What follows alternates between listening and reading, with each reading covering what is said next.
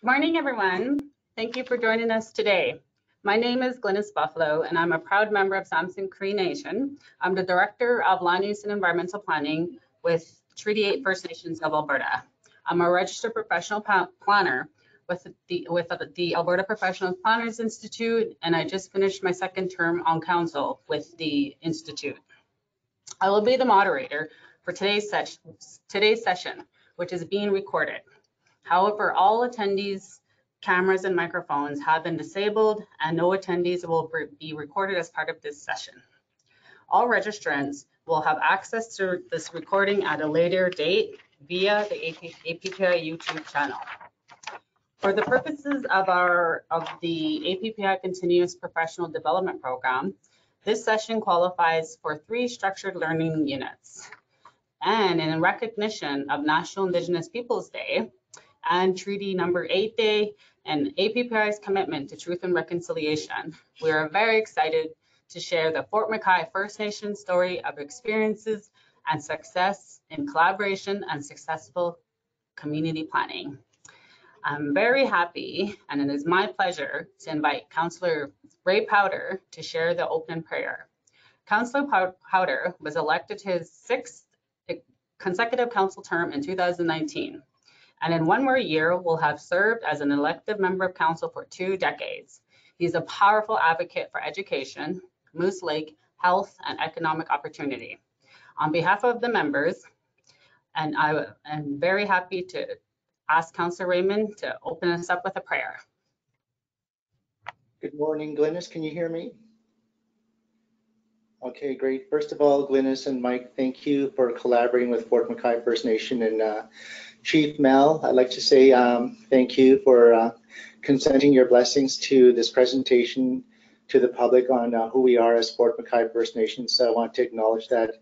And Chris Johnson, thank you for contributing also with your staff member as a CEO of Fort McKay First Nation. So just before I start off in the prayer, I just want to say thank you, first of all, for allowing me to say the prayer, and I'm very grateful and thankful, and just wanted to give thanks to Fort McKay First Nation, Glynis, your team there and all that, and we'll start off with a prayer. And usually we stand in this as part of the protocol, so if I can ask everyone, wherever you're seated, whether it be at the office or your residence or whatever work environment you're at, if we can just all rise and we can say a prayer if you don't mind. Thank you so kindly, appreciate it.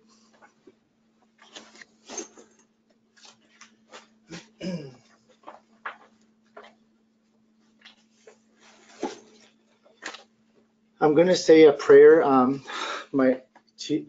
behalf of my auntie Clara Mercer, and it was a year ago that she passed, and she was really a strong advocate for education and linguistics, and her name is Clara Mercer. So when I say this prayer, it's a prayer that she left us behind, and I just want to share that with you today, and then I will be translating that first of all from Cree to English. So I will start off with the language of Cree, and we are Dene and Cree people of Fort McKay, and so I want to acknowledge that, and also the fact that we're in Treaty 8 territory. So thank you so kindly. I'll just bow our hearts and our heads and wherever we're at. Thank you so kindly.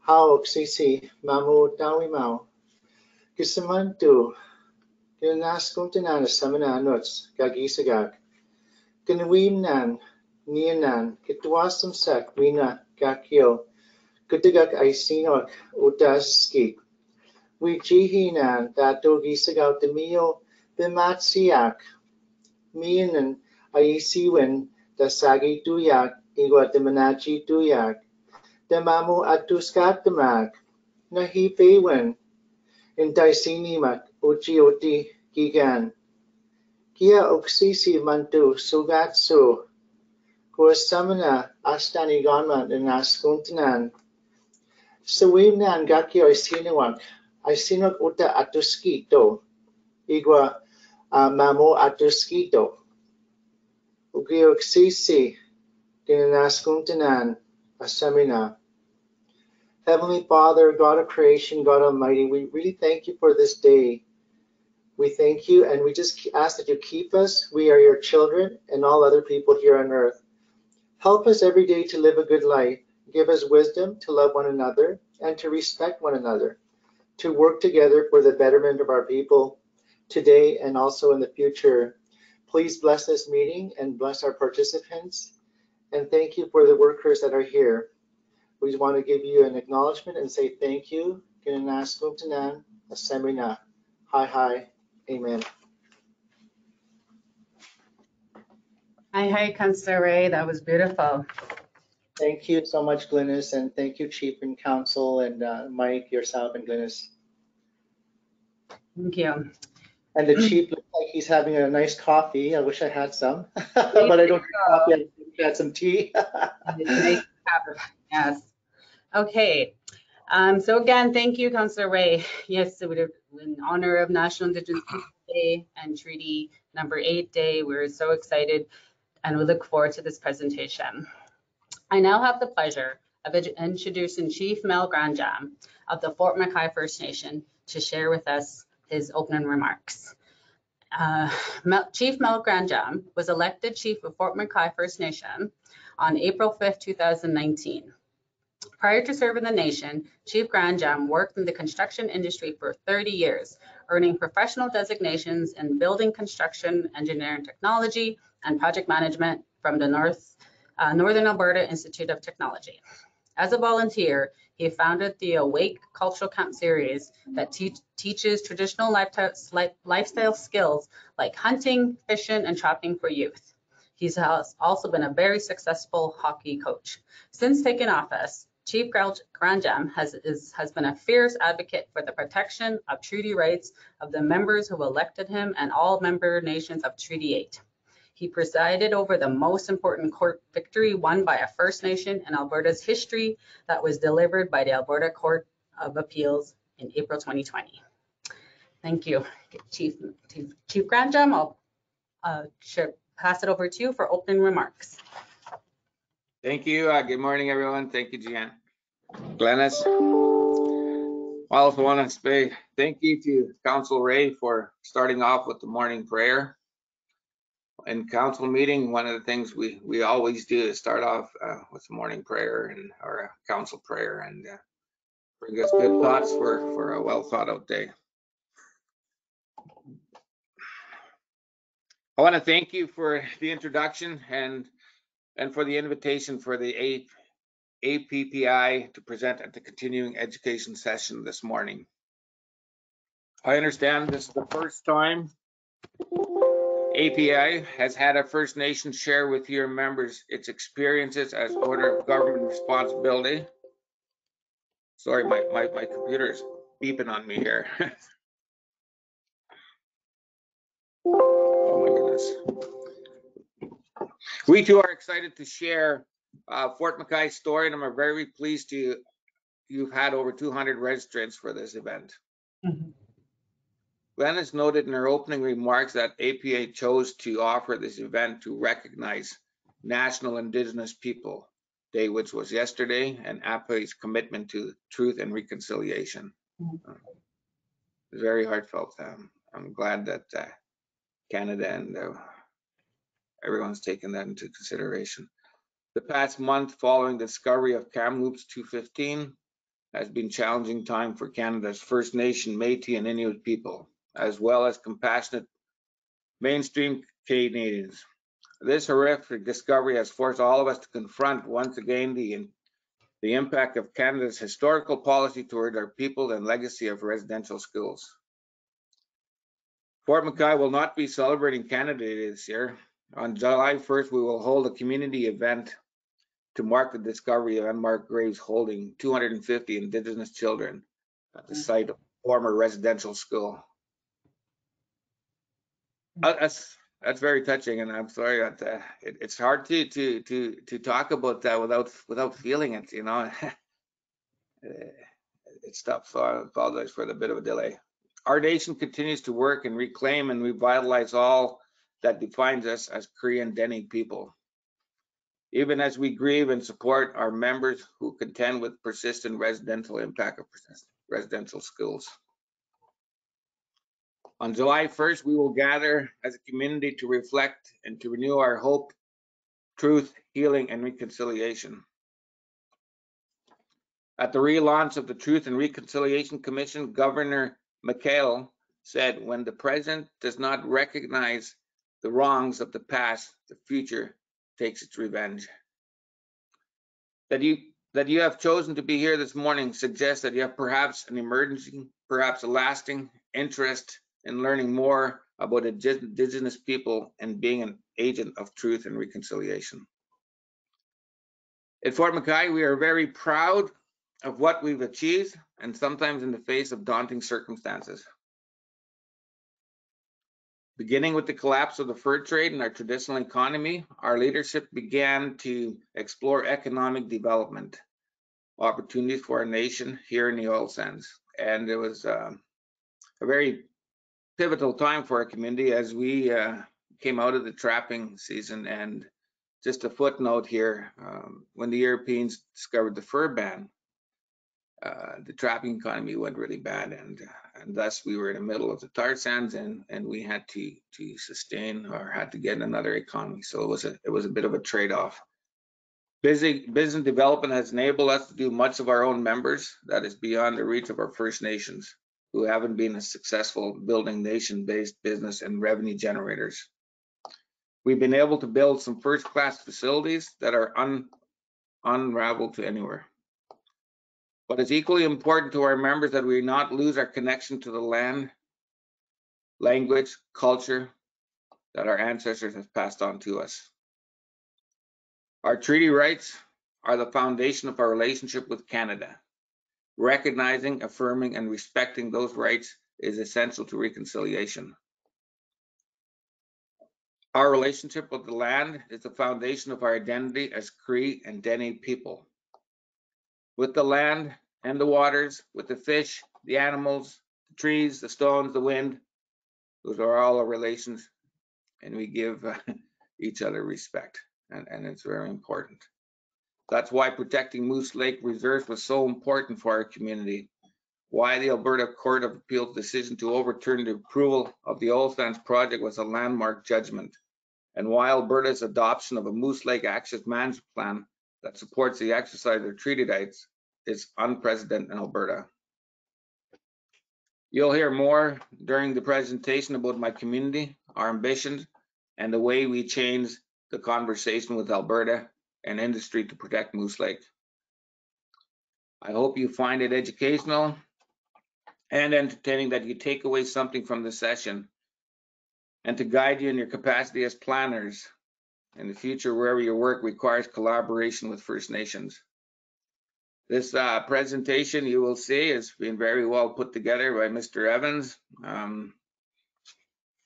You have very good hands also. You have Councillor Ray, who, like I said, has 20 years of government experience working for our nation. I'm in the middle of a couple of meetings, so I may have to step out, but I will be more happy to answer any questions you may have, and as the session continues. Glennis, thank you again, and those are my words, and thank you very much for that. Hey, Chief, and our hearts that go out to those young kids, and we know that there's going to be more found as we move forward. I'd also like to introduce Chris Johnson. He's the Chief Executive Officer of Fort McKay First Nation. He will be assisting us when we are on the question and answer session after Mike's presentation. So I'm happy to share that we have over, as Chief Mel mentioned, we have over 200 registrants from all over Canada who have joined us today.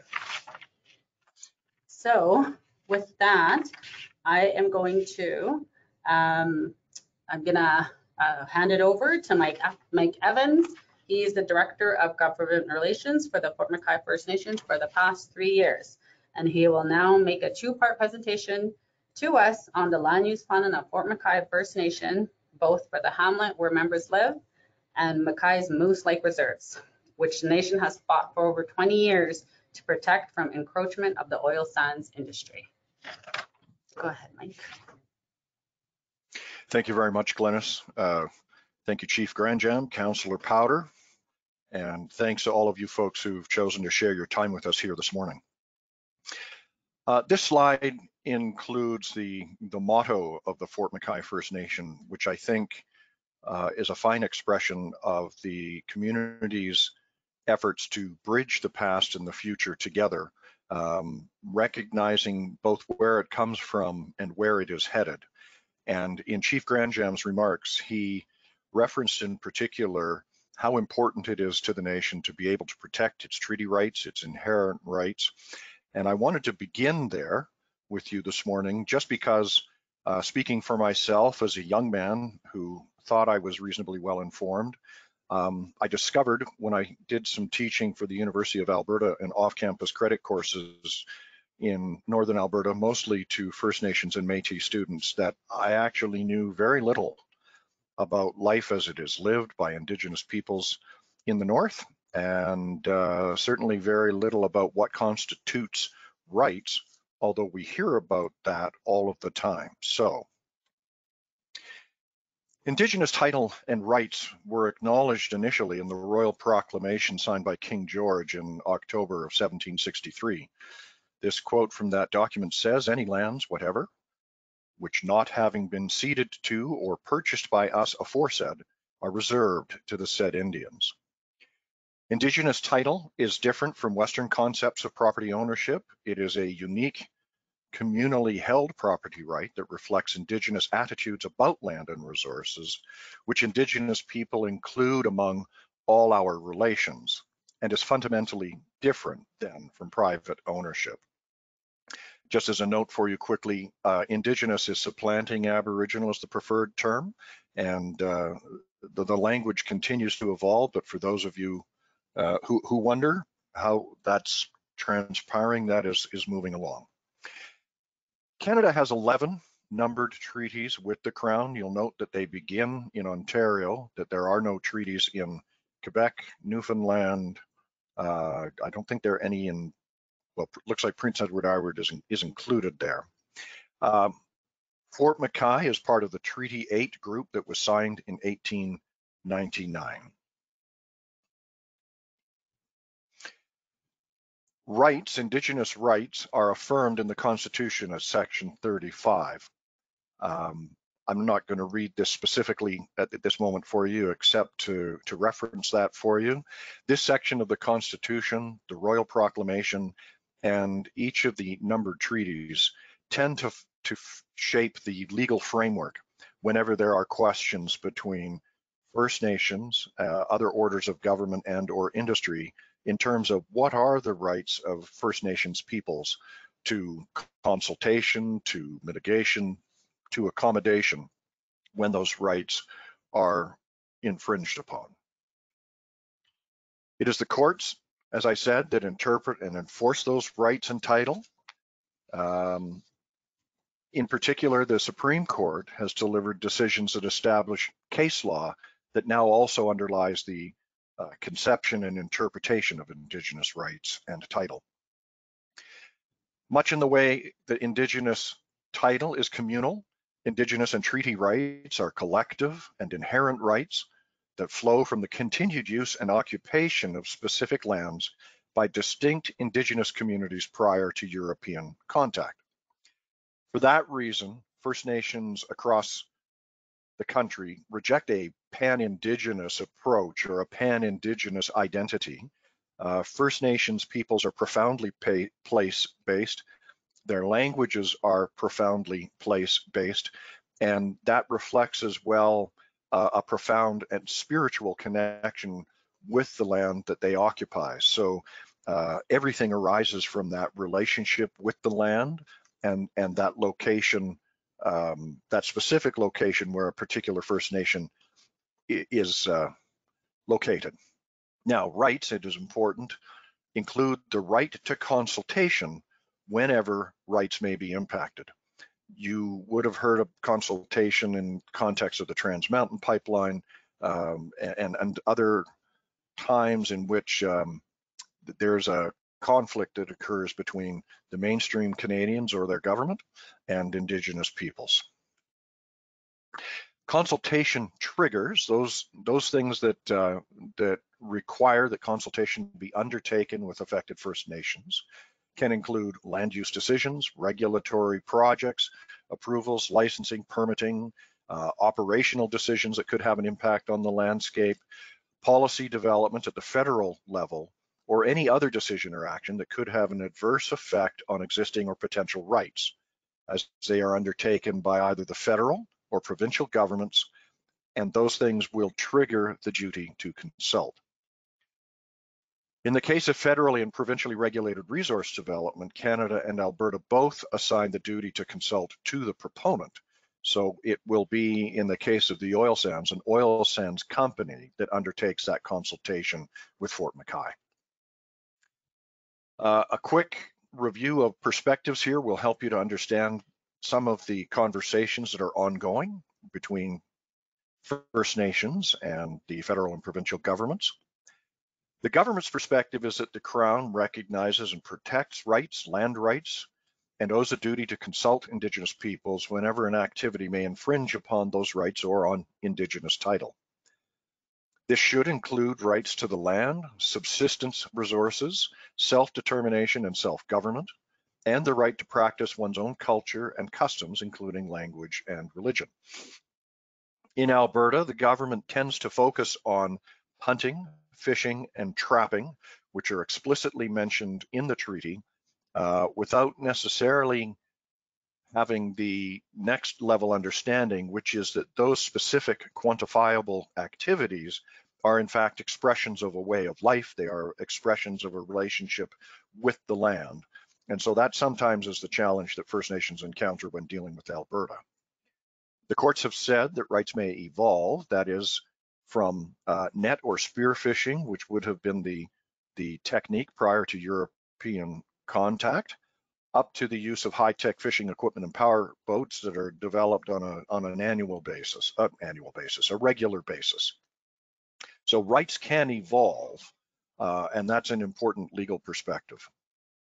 From the First Nations perspective, rights include responsibilities to family, land, environment, the flora and fauna, and a right to the preservation and transmission of culture and customs, including language and beliefs, to successive generations. This is a holistic, as I said earlier, relational approach to being, with which government institutions and Western science struggle because they tend to atomize creation into discrete, disconnected components. As I said a moment ago, hunting, fishing, and trapping, gathering medicinal and food plants are not just subsistence rights. These are essential to the preservation of a traditional way of life that is millennia old and an expression of First Nations relationship with the land. The goal of consultation, then, is to protect First Nations rights and interests, mitigate adverse impacts on those rights, and when they cannot be mitigated, to accommodate the affected First Nation or nations. Municipalities and First Nations are in a state of an evolving relationship now, you could say, from coast to coast. The three constitutionally recognized orders of government are federal, provincial, and First Nations. Municipalities, despite their often larger populations and budgets, are creatures of the province. And so evolving case law, much of which has begun to be argued and was begun to be argued in British Columbia, but is now moving across the country, suggests that municipalities are in fact a subordinate order of government to First Nations under the Constitution, but that they still retain Crown obligations within their jurisdiction as creatures of the province. So municipalities are only now beginning to recognize that they too have obligations to First Nations. In large urban centers that would tend to extend perhaps to neighboring First Nations, such as in Edmonton with the Enoch Cree to the west. But the trick there also becomes, in the case of a municipal project that may have an impact on rights, is a municipality a proponent? Is a municipality a government? The question remains open. Fort McKay believes that consultation obligations related to the taking up of land as it is described in Treaty 8 are not fulfilled when land is transferred from the province to a municipality. And so the conversation needs to carry on between the First Nation and the municipality that assumes jurisdiction over those lands. And as I said, this is an evolving area of Indigenous relations. Meaningful consultation, the last of these slides, introductory slides. I'll just read this to you from Justice Eleanor Dawson and a decision rendered in 2017.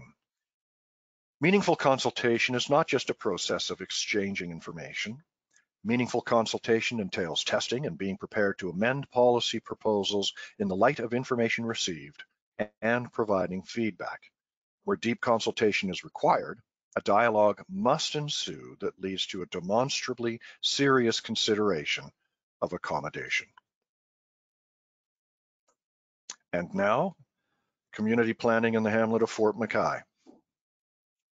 The first question that some of you may be asking, and certainly some of our registrants from across the country, is where is Fort McKay? So you can see from these two maps that Fort McMurray is roughly 450 kilometers north and slightly east of Edmonton. Fort McKay is roughly 55 kilometers north and slightly west of Fort McMurray. In this particular map, those brown areas that you can see on the landscape represent oil sands mining projects that surround Fort McKay on three sides. As I had said earlier, Fort McKay is a signatory to Treaty 8, which was signed in 1899 by the chiefs and headmen of the First Nations across northern Alberta, Saskatchewan, British Columbia, West Territories within the Crown.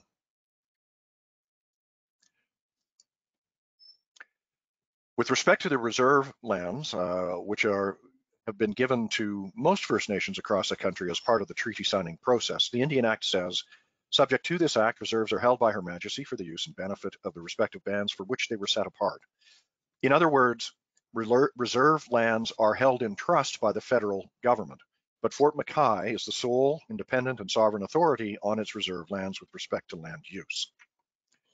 The other important reserve that we're going to be talking about today is the Moose Lake Reserve, which is to the north and west of Fort McKay. So you can see down here, this is the Fort McKay Reserve. The hamlet is located here with this red pin drop.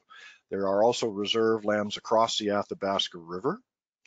We also have two reserves over here on the other side, which are right in the heart of oil sands development. And so the community is in the process of exploring whether or not it can create a viable oil sands project there in partnership with one of the major developers to be able to provide an additional source of ongoing revenue. The Moose Lake reserves over here are in what is, for the present, relatively undisturbed territory. And that has been the motivation for why we've been working hard to protect them for the last 20 years. Reserve 174, the hamlet, is on the banks of the Athabasca River, as I said, just north of Fort McMurray.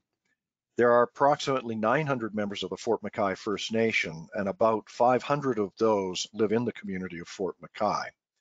We share a border with the Fort McKay Métis community, whose hamlet is under municipal jurisdiction, and together we call Fort McKay home. We are also working on some additions to reserve through a treaty land entitlement to be completed in 2021, in part because of the unique circumstances that surround the creation of the Fort McKay Reserve. This is the community from the air. As you can see, it's in the middle of a little bit of the boreal forest all the way around it. This is the McKay River down here.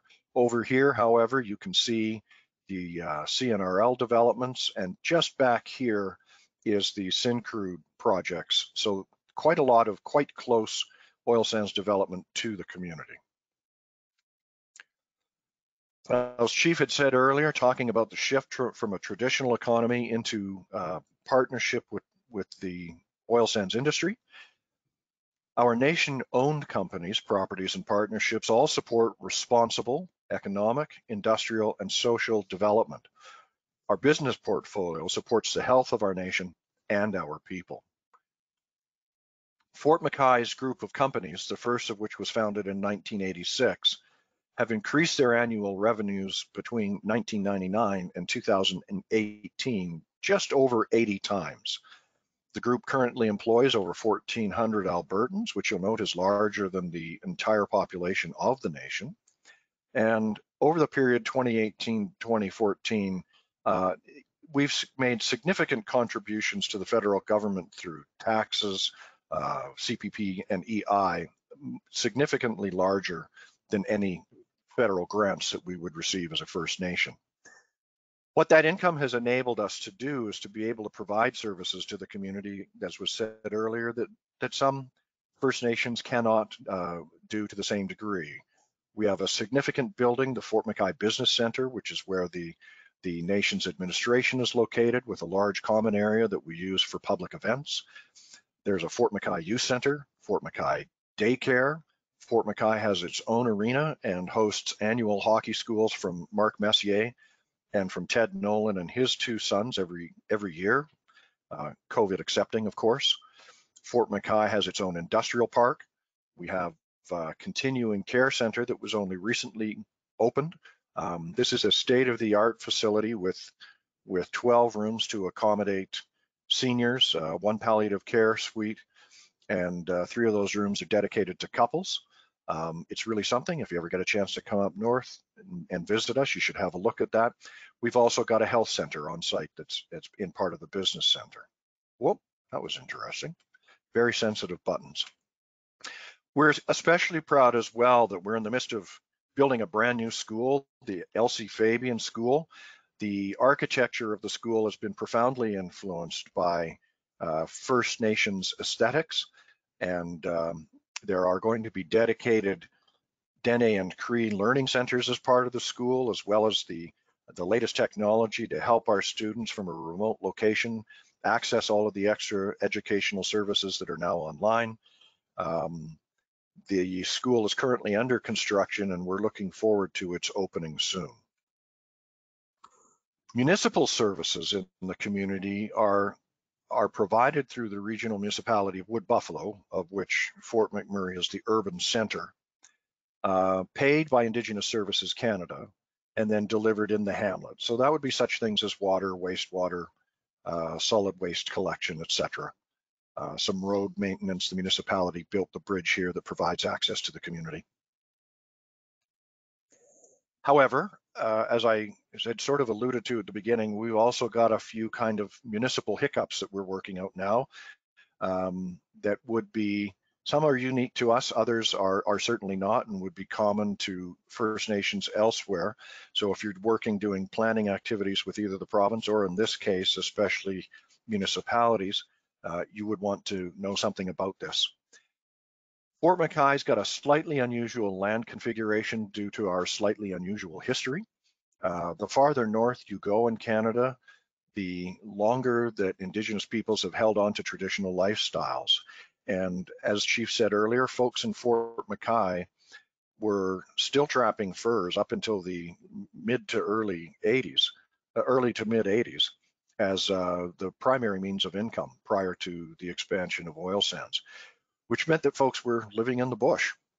However, when the Indian agents arrived and said that they were going to take their children to school, folks had heard enough about children's experiences in Fort Chipewyan and in Lac La Biche that they persuaded the Indian agent to build a school at the location of the Hudson's Bay Trading Post at Fort McKay.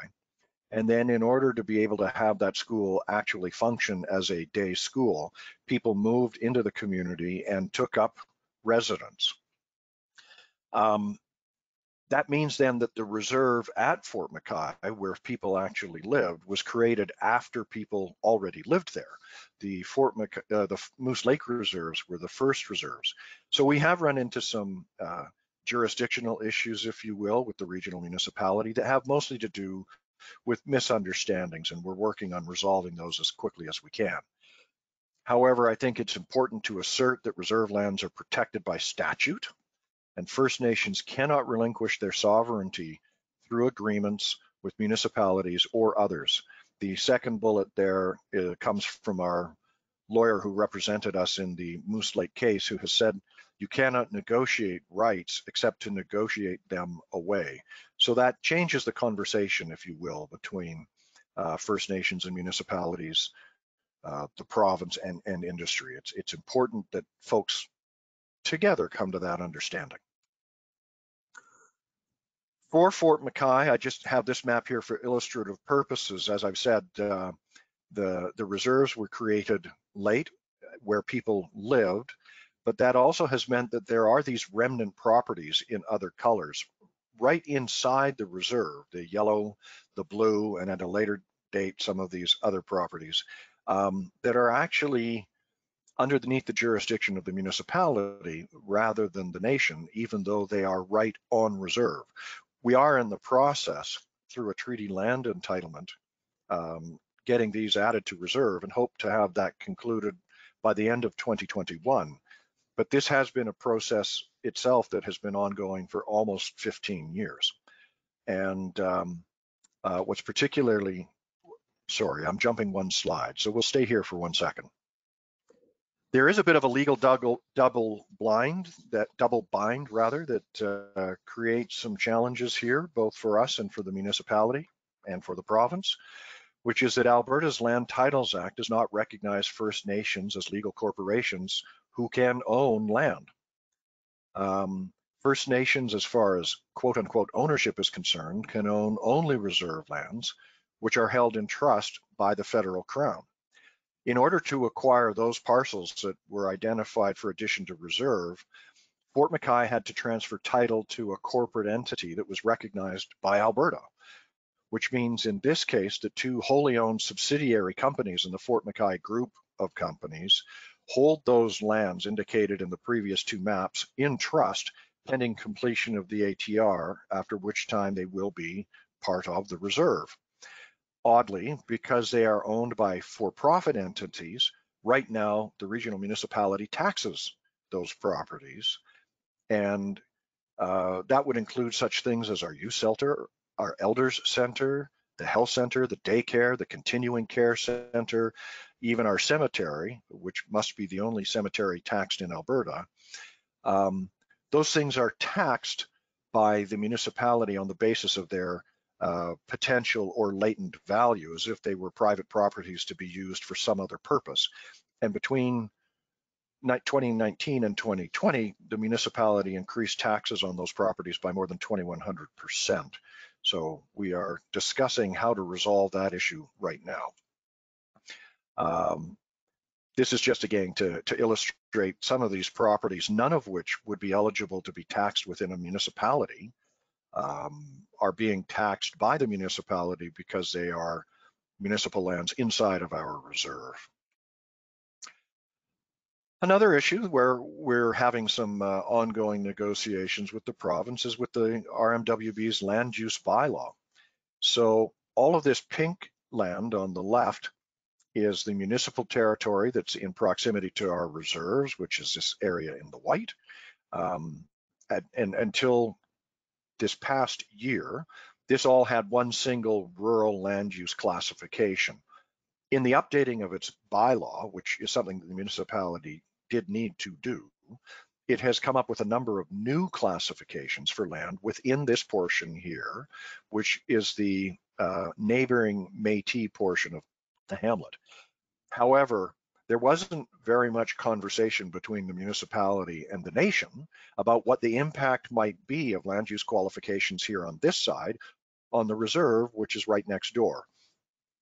We're working some of that out now, but there was not a formal consultation, which Fort McKay believes is required because these are land use decisions, notwithstanding the fact the land had been transferred from the province to the municipality. And so we are working on a protocol agreement and other initiatives to ensure that that gets dealt with appropriately. We also have a new municipal development plan that's being developed by the regional municipality that we need to be part of, and we need to be in much deeper consultation with them as it is developed. Fort McMurray in particular has had to adjust its long-term plans and expectations. In 2008, it adopted a municipal development plan that projected a population up to 230,000 people. It was mostly an aspirational plan. The current population, including 30 to 40,000 people in fly-in, fly-out work camp accommodations, is about 120,000, and that is unlikely to grow by any appreciable amount in any short term. The industry is fully mature. There are no significant projects under construction, so there will not be a driver for new population, and that's why they are doing a new plan. That brings us, I guess, to the end of a context, if you will, about what's happening in Fort McKay and how we work with the municipality. And if there are questions from any of the participants out there, we'll do our best to answer those now. Thank you, Mike. That was great. Every time I get to learn about Fort McKay, I learn more. Thank you very much. So with the Q&A portion, I'll just go through a bit of some logistics on it. So with that, our APPI administration team, they'll moderate the questions and relay them to the panelists. So I may paraphrase what your questions say, but we'll take we're gonna take as many questions from a wide variety of people as much as possible. Not all questions may be relayed due to time constraints. While administration will see the name of the individual who poses a question or comment, no names will be shared on air. To ask a question, so just quickly go through the instructions. Please use the GoToWebinar webinar question box. The question box is located in the drop-down menu in the upper right-hand corner of your screen. Below, when you click on it, you'll see File, View, and Help on the top line. Below and just to the left is an orange arrow. Click in the arrow will reveal sub-tabs, select the question tab, below the audio tab, and type your question in the space provided. So thank you for the very informative presentation. And I know that there's going to be tons of questions from the audience. And so I will start to take the questions. Thanks, Glynis, for going through the housekeeping. I'm just going to switch you over now to presenters so that you can access that questions box. There's a few rolling in here. Okay. Ooh, you're going to get a little tab asking to take over, and you just select it yes. Okay. Oh, how do I see that? Did I see it? So now you should be able to open up, you should have the option to drop down that questions box. It would be in your control panel. My question. Sorry, everybody. I figured this out the day before.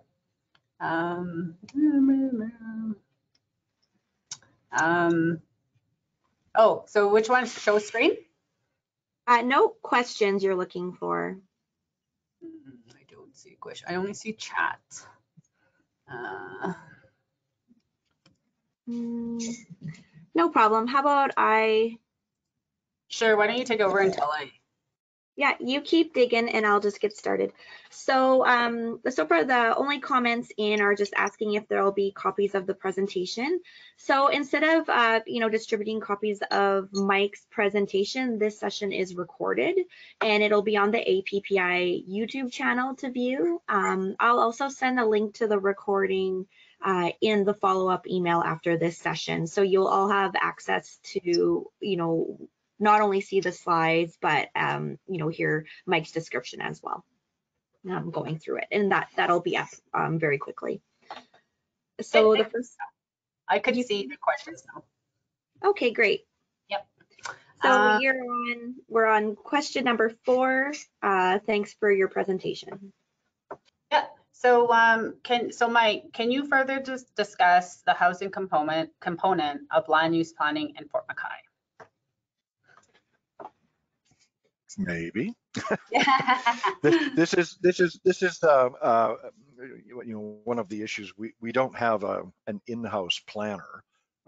We do have a division that manages our capital projects. So folks who are responsible for water, wastewater, delivery within what's provided by the municipality, who manage the roads and the households, in fact, as well as all of our communal buildings. Fort McKay is in a different circumstance again than many First Nations, having generated a fair amount of its own revenues, that housing is not as constrained as it is on so many First Nations communities. I think that if you were to ask about what the really pressing issues in First Nations across Canada, obviously they relate to those places that do not have clean drinking water. Clean drinking water should be a fundamental right in Canada that is beyond question. But the other challenge for many communities is adequate housing. Houses are often built according to plans that were developed by what was then called Indian and Northern Affairs back in the 50s and 60s, and work projects to get folks certified as carpenters every summer often will have the goal of building 3 or 4 houses while people work toward getting their trade certification, just to provide more homes for people. But it is really common for multiple generations to live in homes that are too small. In Fort McKay, we're able to do better than that. You will have seen from the aerial photographs that there's some houses in Fort McKay that would look like what you would expect to see in a modern subdivision in an urban center. They're spread out a little bit more. People like to have a little bit more space on reserve than having somebody just 7 or 8 feet to the left and right of them. But we will work with consulting engineering firms to make sure that we're able to manage service issues and grade issues to build new homes when required. And if there was something more specific that you were looking for, and you can put that in the question box, I'll see if I can address it, but I can't make any promises. That was great, Mike.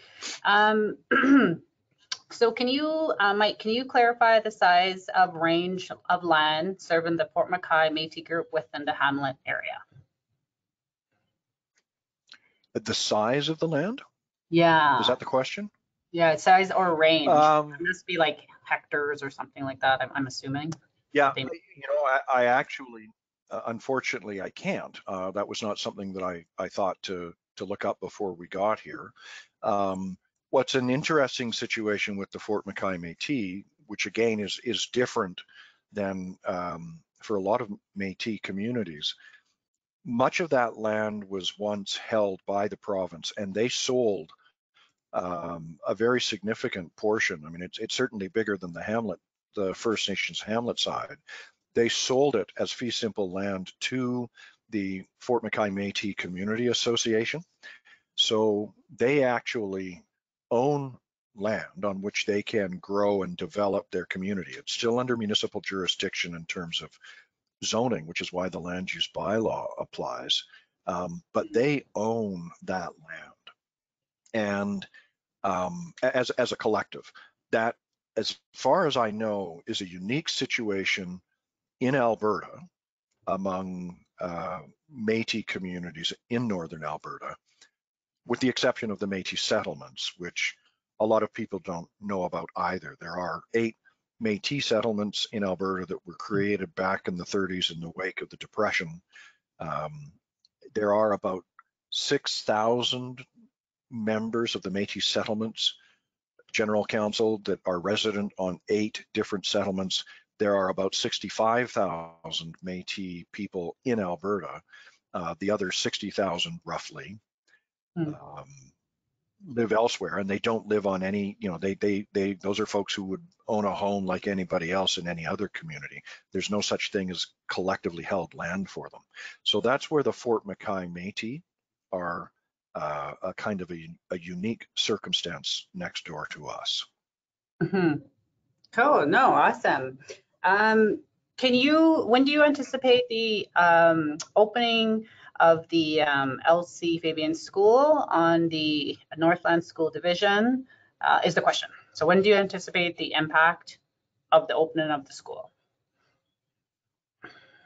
Well, I think we're hoping to have it open not for the upcoming school year. That I think that's too fast, but for the next school year. The impact of it will be, among other things, that our kids don't have to jump on the bus to take the 45, 50-minute ride into Fort McMurray to get to school, the kids who do that. We do have an existing school on reserve, but it's small. It won't serve as many students as this larger school will serve. And we've really worked hard to include a cultural component in the new school to help kids reacquire their languages, to have a better understanding of their cultures, and to incorporate that into their ordinary education. It is going to, because it's an on-reserve school, it is not part of the Northland School Division. This will be an independent school operated by Fort McKay. I believe that's the goal for its operations. The current school is affiliated with Northlands, but the leadership, as I understand it, really wanted to establish a strong independent school, and I suppose it might have a parallel in urban centers with charter schools. Okay, great. Thanks, Mike. Okay, so this person has asked, so when I worked on the initial Fort Hills planning, there was much talk about the abundant oil sands under Fort McKay and what the band, possibly with Shell, might mine it. Were those discussions based on fact? Have those visions disappeared? Underneath the hamlet proper, if that's the question. That was why I spoke to reserves 174C and D, which are some distance to the east. That is apparently a significant oil sands deposit, and we are currently exploring a means of developing that. As I said, this is in the very early stages. It was announced not even a year ago that we were going to pursue that. Alvaro Pinto, who's our CEO of Oil Sands Development and Executive Director of Sustainability, is leading that project. And he himself used to work in the oil sands, so he's got some meaningful previous professional experience. But why the community would consent to actually looking for anything underneath the hamlet, I cannot imagine. I'm not aware of there being any SAGD projects that go underneath Fort McMurray, so I don't know why anybody would want to have something underneath McKay. Yes. Okay, so the next question.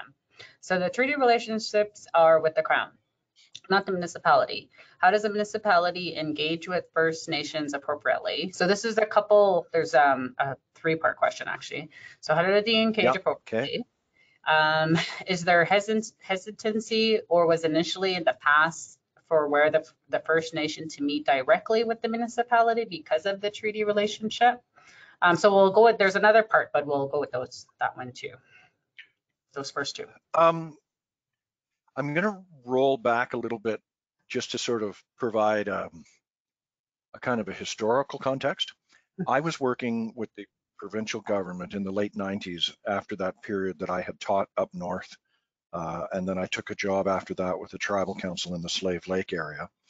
And the province at the time was trying to look at how it would handle what this emerging issue to it of dealing with First Nations.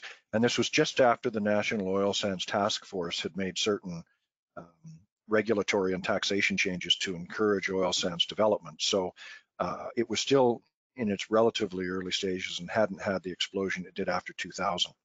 At the time, the province's First Nations policy was, we don't want to have anything to do with it. We need to put up a firewall. We've got to push back as hard as we can. This is federal responsibility. And it was largely case law that established that that would not be acceptable. In particular, it was the Mikisew Cree challenge of, I think it was 2006, that resulted in some codification of the consultation policy. So municipalities, not necessarily with the same sort of pushback intention, but they've inhabited a similar arena in that I do not think it occurred to most municipalities that they had to deal with First Nations in proximity to their communities because there hadn't been a lot of historical dealings. What we're working through with the regional municipality right now, in addition to some of the specifics around taxation and municipal service delivery, is a protocol agreement that will improve our communications with one another, that will support consultation when it's required, and then appropriate action afterward. And I think that the best way maybe to characterize that is that a proponent or the municipality, and with lots of time too, the issue with the land use bylaws that there had not been a lot of conversation beforehand. In many ways, municipalities are passive in the way they do their community consultation. They let everybody know that there's an opportunity, and then they wait for those who are interested to come forward, which means in a city the size of Edmonton, 800, 900,000 people, you might get responses on a particular development proposal from 45. That's not acceptable with a municipality and a First Nation. There's a constitutional obligation to consult on these issues. So you can't rely upon a 5-minute presentation during a public hearing. That just isn't sufficient or appropriate. So a municipality should reach out early, and in my view, appropriate consultation sort of has 3 elements. As the proponent, you say, here's what we're thinking about doing. What do you think? You need to collect that input and then go back to the nation and say, here's what we think we heard you say. Is this correct? And you get a confirmation there. And then the third part of it should be, here's what we are going to do that responds to what you told us. And that's where the mitigation accommodation might happen as part of that consultation. It could be simple. It likely is not complicated, but in cases where it is complicated, if the engagement happens early, then you can improve the likelihood of coming to an amicable solution relatively easily. What was the third part, Glynis?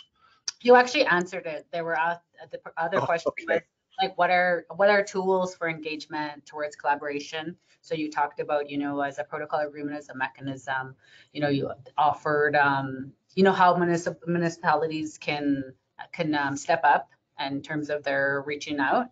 So you answered the third, you answered it. Basically. Okay. I mean, it really is about having an open dialogue, and it has been my experience in the past, both in Fort McKay and in other communities where I've worked, where folks from mainstream Canada who don't have a lot of experience with First Nations or other Indigenous communities are a little bit frightened of what awaits them once they open the door. But First Nations are like any other community. They want to be approached respectfully. But that's easy. I mean, there's there are certain maybe protocols when you're engaging elders that do you some good to learn. There's some background. Does anybody else hear that echo all of a sudden? Yeah. But it has mostly to do with opening the door and then having an honest conversation. Because we are talking about rights, people often want to get their lawyers engaged, and there may be occasions where that's necessary. But my experience is also that legal counsel tends to make other people clench in a way that isn't helpful. Not to mention that this is an emerging area of Canadian jurisprudence. And the First Nations have already hired most of the good lawyers who know anything about Indigenous law. So the ones who are left, who are advising municipalities, really don't have the background to give them good advice. And I guess the last thing that I would say in that respect for people to think about is that even your lawyers are just consultants. We tend to take our lawyers' words as gold, and they're not necessarily. You know, a lawyer is trained to look for conflict because they get paid in an adversarial system for resolving the conflict. That's not consultation. It should be more collaborative than that. Yes, agree. So that's, thanks, Mike. That was really, really good. I'm just taking lots of notes here. So is there, with regard to land code and Fort McKay, is there an update on that with the First Nations Land Management Act? Oh, that's a good question, and we really are only exploring the implications of that now.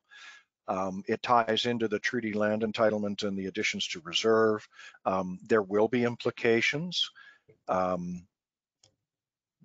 I tend to be more involved when the legislation is being developed, and then when there's policy that's written to accompany the legislation. The actual implementation of the act and its requirements would fall more to our capital projects people.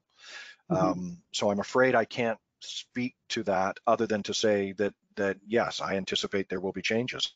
Part of that is to increase the autonomy of First Nations on their own lands. Okay, no, that's a good answer. So I guess along the same lines, has there been any discussions with creating an urban reserve with Fort McKay and a municipal district?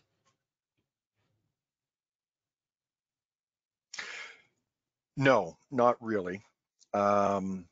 Urban reserves, again, are an emerging concept across the country. I don't think there are very many. British Columbia is different because they didn't have treaties until recently, and so there have been negotiations there where different First Nations own significant tracts of developed urban land, or it's been, so that relationship is different. But no, we haven't looked to create an urban reserve in Fort McMurray. Fort Chipewyan, just for interest's sake, is a different situation. That community is well over 200 years old, going back to the fur trade. It was one of the central hubs to a number of spokes for fur trading in northern Alberta. So that community has been inhabited by Cree and Dene people, the Mikisew Cree and the Athabasca Chipewyan First Nation, as well as a large number of Métis folks, and they already live in the village, or the hamlet, if you will, of Fort Chipewyan, with the two reserves flanking the community to the left and right. But the housing is mostly in Fort Chip. And for those two First Nations, because a lot of their members do not live, quote unquote, on reserve land, then they do not qualify for the federal income tax exemption that is available to First Nations people who work for a First Nation and live on reserve. So that's a long-standing grievance in Fort Chipewyan, and Mikisew and Athabasca Chip are both negotiating with the Regional Council of Wood Buffalo to consider what I would call the checkerboarding of that community, creating little pockets of quote unquote reserve land that correspond with people's homes that would allow them then to share in the same rights and privileges of other First Nations people across the country. But that's a complicated solution, and I don't know what its status is now. That conversation's been going on for more than 10 years. Yeah, even I guess here. Yeah, there are none. There's no urban reserves in Alberta to date. I think it's just Winnipeg, right? Saskatchewan, I know, has some, like Saskatoon. Okay. They have some too. So a large city with surrounding counties would like to develop a intermunicipal development plan with the surrounding First Nation. Any thoughts on how to start something like that, to work with the nation on, that municipal development IDP? So just any thoughts on that? Yeah, that's a relatively new component of the MGA and the requirement to do those intermunicipal plans. I don't know how successful folks have been in what I would call the mainstream community. I know there's some that have gone well and others that have gone poorly.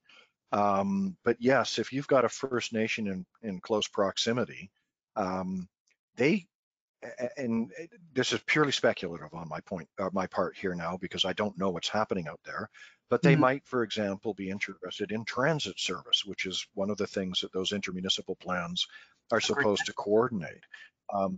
Fort McMurray does have a transit system that includes Fort McKay. It obviously doesn't operate on the hour the way it would in the urban center, but there are buses that come out to the reserve that members can take back into town if they don't have a vehicle or don't want to drive a vehicle.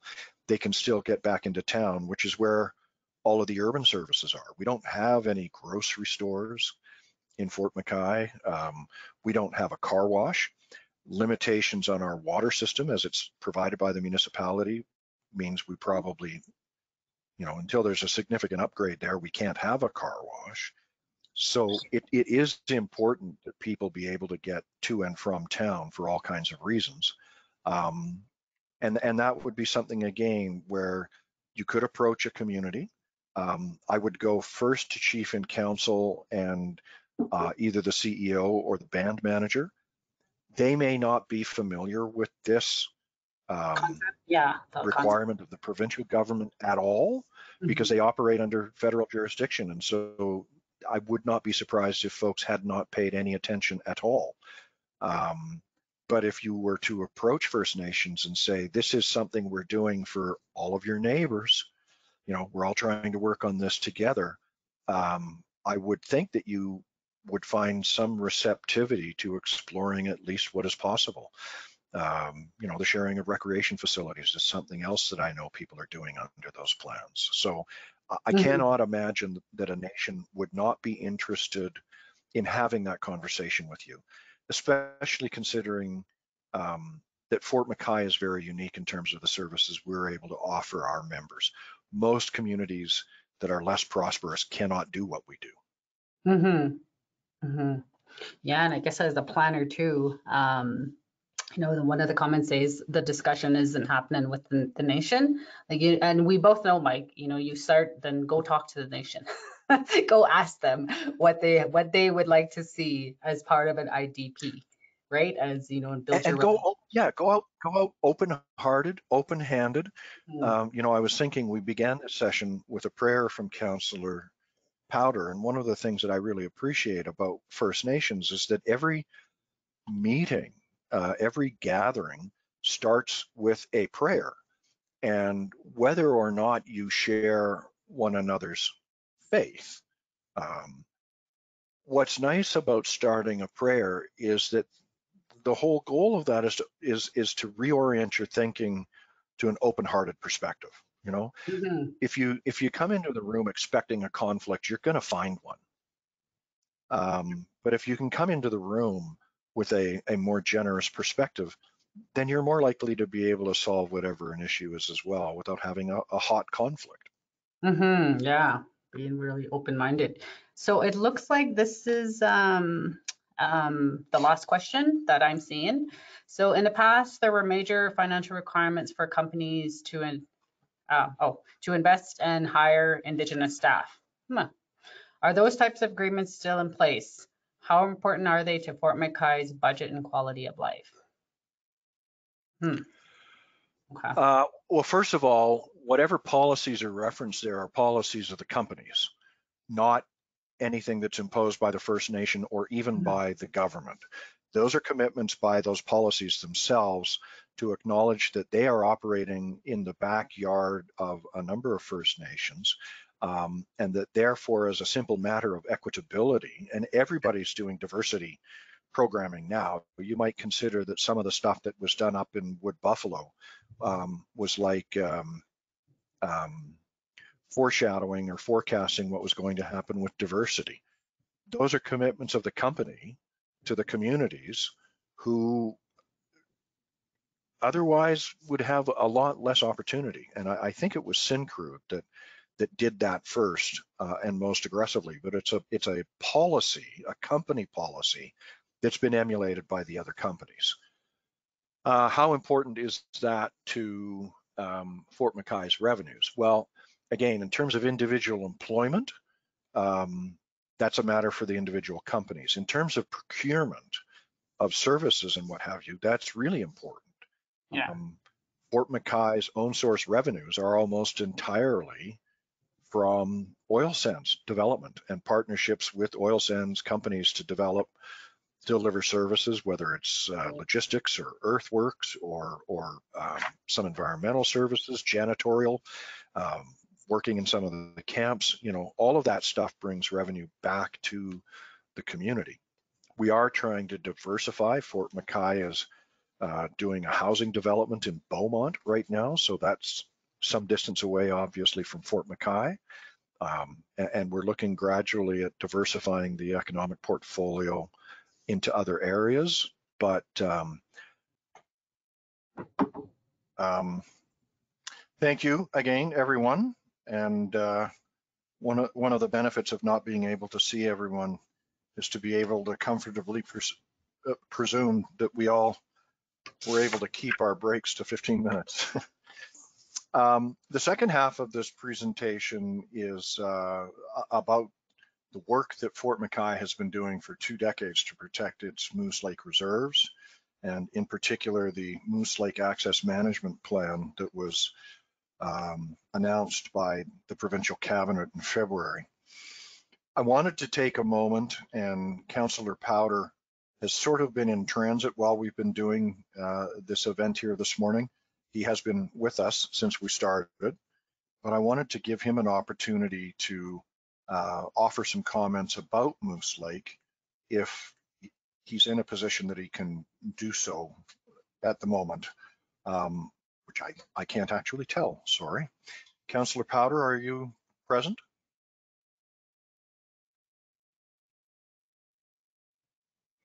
Hello and good Okay, morning. we'll bring him back.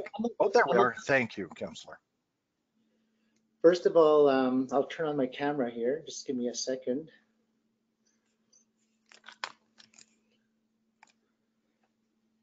Hello, could you see me here? Yep.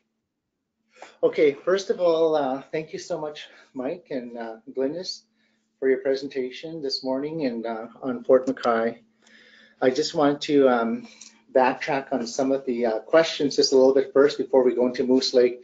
Mike, just to let you know that Fort McKay First Nation is in the process of going through a land code, and I'm the chairperson on the committee. So I actually sit there. So we're in the process of developing a land code and presenting it for our members for a review and a ratification at the end of the day. And the goal is to actually to have ownership of managing our own lands, as far as not initially going through the whole process of going through Indigenous Services Canada, where we can manage our own files and our own decisions in-house, which we already do on a semi-basis. Excuse me for a little housekeeping. I got to turn that phone on silent. Thank you. And in addition, the other part is that Fort McKay, I know one of the questions was that if Fort McKay has decided to do some urban, on the urban communities such as Fort McMurray or Edmonton in that area for developing or becoming a part of that.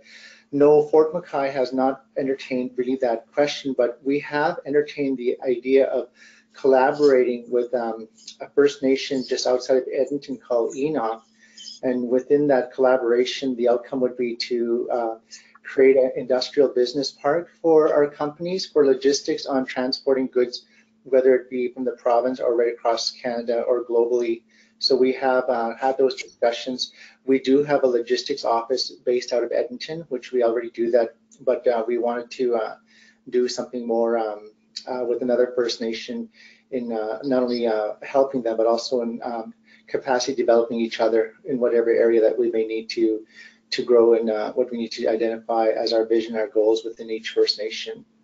First of all, before we start on the Moose Lake Access Management Plan case study, I believe that Mike will go through a series of slides here, and in those series of slides, there'll be a presentation of who we are and how we came about on the Moose Lake Access Management Plan. The acronym for that is MLAP, which maybe you may refer to at times in the slide. I'm not sure, but anyways, MLAP was a big file to Fort McKay, and we started this in 2002. And when we started this in 2002, we seen the need to identify that we needed to protect Moose Lake as one of our pristine areas in the boreal forest, and also with the lake and also the area. And so part of that, this case study that you're going to be seeing here on the Moose Lake Access Management Plan will be presented to you, but also presented to you that we provided a lot of history within this area as far as protecting the area. One of the exercises that Fort McKay went through in 2011, and also another exercise later on in years, is that we actually did focus groups with our Fort McKay members, whether it be the First Nation, the Métis local, or community members, and we want to get a compass as far as where do we want to go, what do we want to do, what do we want to see with respect to preserving and protecting Moose Lake. Moose Lake is an area where we hunt and fish and gather, and where we actually go as families every year. And we actually did another component in exercising, getting back on the land, and really did a nice program called the Cabin Program to get people to live more on the land. So we actually have people there on the land now, which is pretty much a full year. Before it used to be seasonal and all that, because it was quite the hunting thing and gathering, because so people would go there for fishing, and then for getting moose and gathering plants and berries and that. So Mike, I'll let you take over now, and I'll be available here for comments or questions or support, whatever needed. I will make myself access available. Thank you, Glynis, also. Thank you, Councillor. Excuse me. So welcome back again, everyone. This second half of our presentation is about the Moose Lake Access Management Plan, as Councillor Power had said, and as we had advertised. Now the strange, there we go. A corresponding slide to the first one, which spoke about Fort McKay's business interests, but also important to think of everything that Fort McKay does in the context of its treaties rights. So from Chief Grand Gem, Fort McKay First Nation supports responsible, sustainable development. We have important relationships and benefit agreements with many oil sands developers. However, central to all our activities is the protection of our treaty rights. Pursuit of prosperity does not trump our treaty rights.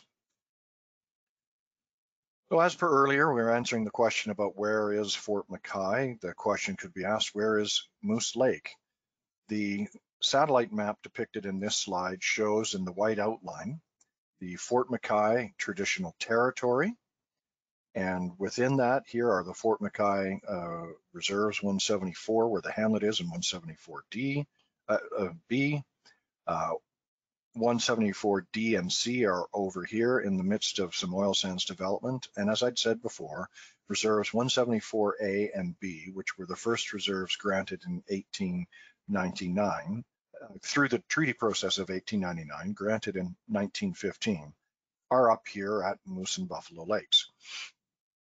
To many, owing to the history of the community and many of its families, Moose Lake is home in a spiritual sense, for sure. For some people, it's beginning to be a home in a more literal sense again. They were recognized, the Moose Lake Reserves were recognized from the very beginning as a landscape in which traditional Indigenous land uses, cultural practices, ceremony, and values could be sustained and passed from generation to generation.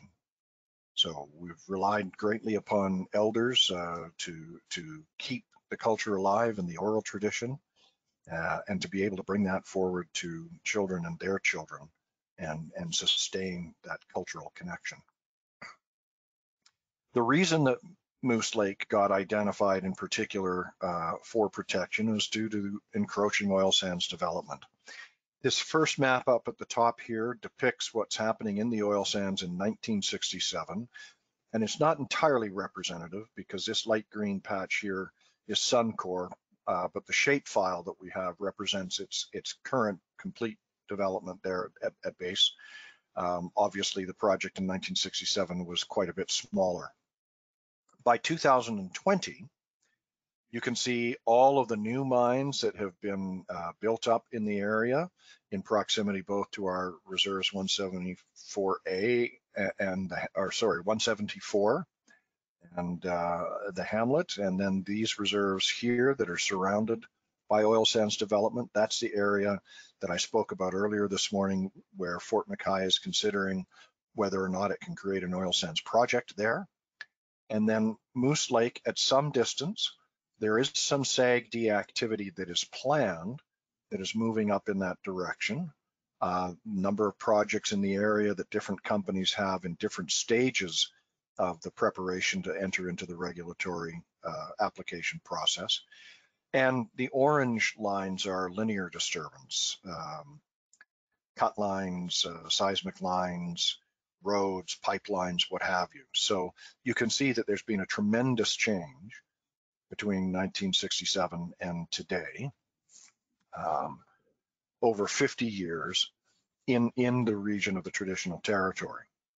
This next map indicates all of the areas that are under subsurface lease agreements with the province to oil sands companies.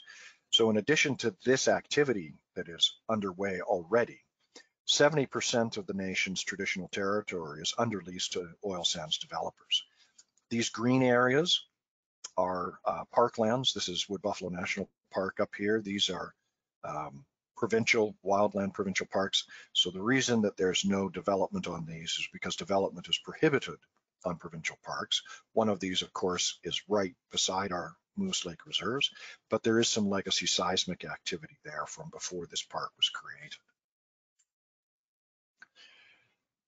As Councillor Raymond said, Moose Lake is really important to the families in Fort McKay. Folks are out on the water a lot. They're in the woods. This is one of our park rangers, Joe Granjam, who's teaching some of the younger kids about some of the plants that are harvested and what they can be used for. It's a pretty beautiful place. And here's a quick timeline. I'm not going to go through all of these individually, but as Councillor Powder had said, efforts to protect Moose Lake began in 2002, once there were plans to develop the CNRL Horizon North project. And there were a number of touch points, if you will, through here, where we were starting in a positive or green sense of what protection might be possible. But as protection efforts continued to stall and things became more concerning, it moved into amber. And of course, this down here, this red square is important because in February of 2018, an initial draft of the Moose Lake Plan, or MLAMP, was released for public consultation. And 4 months later, the AER approved the Prosper Rigel project, which was in very close proximity to the Fort McKay reserves.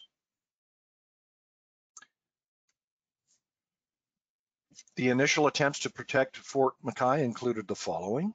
Beginning back in 2002, 2003, Fort McKay began discussing the encroachment of oil sands operations with Alberta with a view to trying to develop some sort of protection mechanism.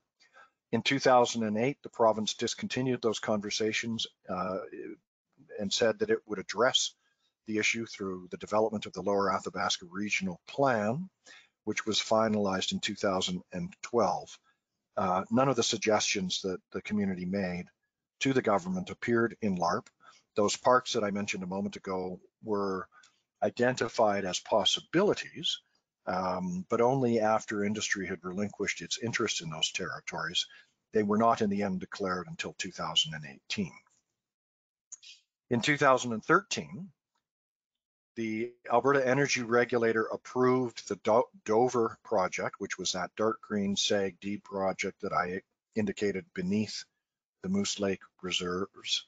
But they got quite close to the reserves. And so it became even more imperative at that time when the community recognized that the industry was in fact moving northward to try to find some enhanced protection for Moose Lake. Also in 2015, disappointed with the results of the Lower Athabasca Regional Plan, Fort McKay joined with 9 other communities to request that an expert review panel be struck underneath the Alberta Land Stewardship Act to review LARP and to determine whether or not it had done the job that it was required to do in terms of protecting treaty rights.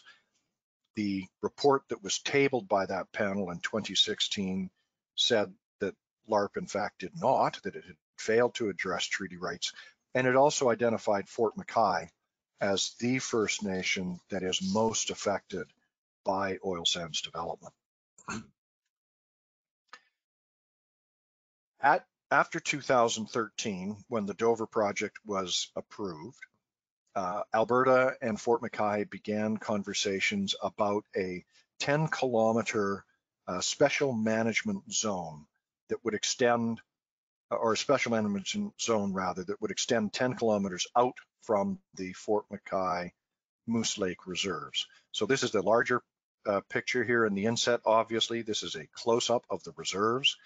This is the Birch Mountains Wildland Provincial Park that is to the north and west of those reserves.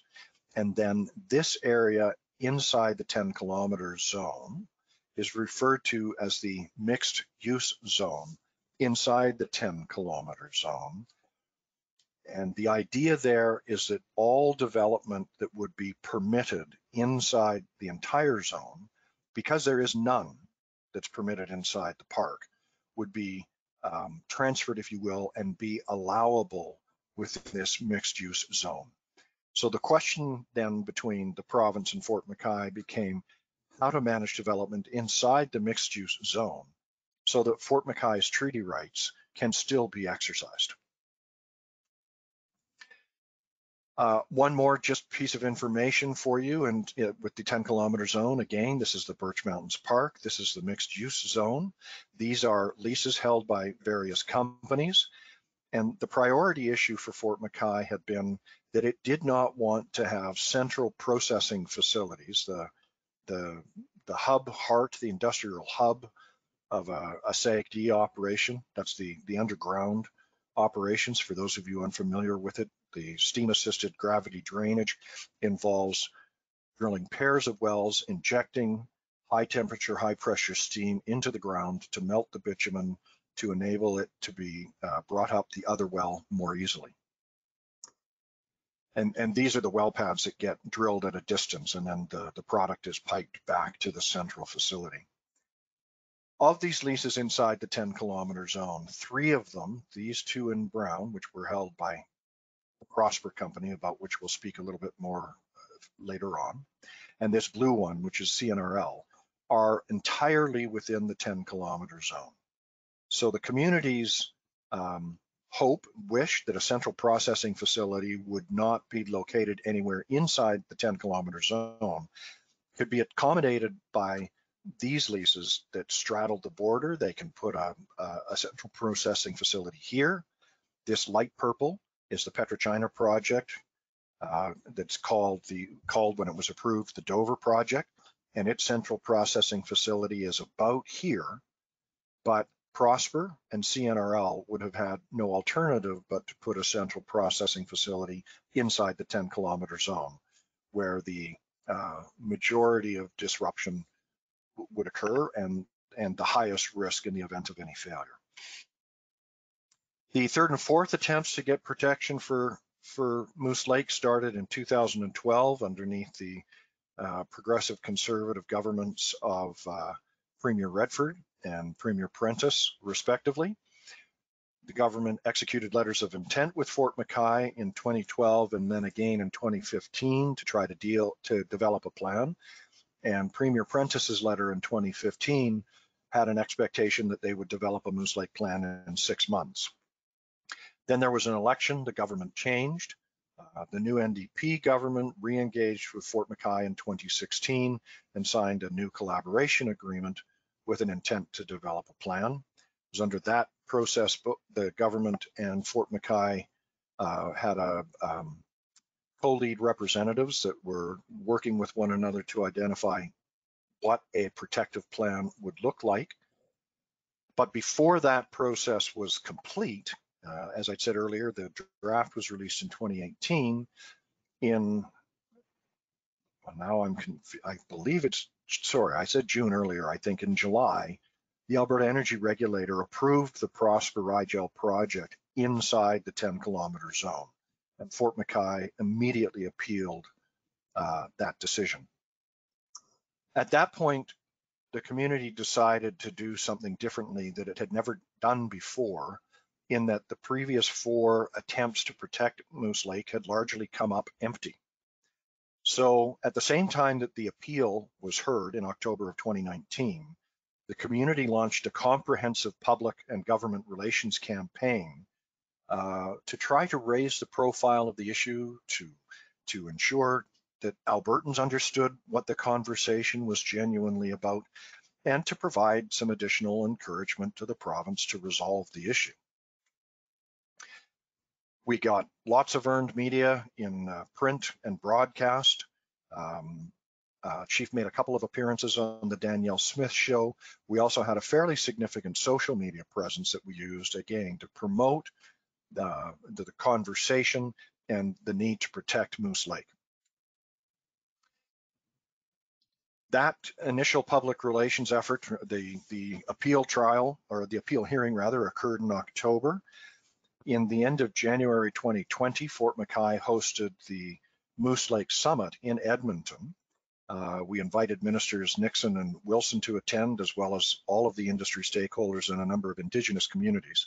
And at the conclusion of that day-long event, Minister Nixon agreed in January to complete MLAMP in a period of 90 days. And he and the chief jointly issued a news release with that commitment.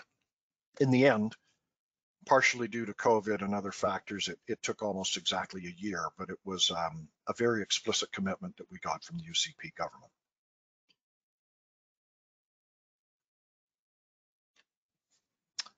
My screen is, there we go, frozen. Okay, so the 2018 draft plan was called too prescriptive by industry. They said it provided them with no flexibility to operate, and received a lot of negative comment. So when we reconvened in 2020, Fort McKay persuaded Alberta and the stakeholders to adopt an outcome-based planning model, which I'll show you in a moment. Fort McKay and Alberta Environment and Parks co-hosted a stakeholder working group from February through to the end of April that included oil sands and forestry sectors, players who had interests inside the 10-kilometer zone, as well as other Indigenous communities who also had traveled to the area to practice traditional land uses. All of the participants in the workshops endorsed the vision, principles, and outcomes, more or less. There was some conversation certainly about them, but they were identified fairly clearly in order to support that conversation. Then management actions and performance metrics were designed to achieve the outcomes, and those became the most hotly contested elements of the plan while it was being developed. And then, of course, adaptive management was built into the plan to ensure that whatever management action was being taken, that it tended toward the achievement of outcomes.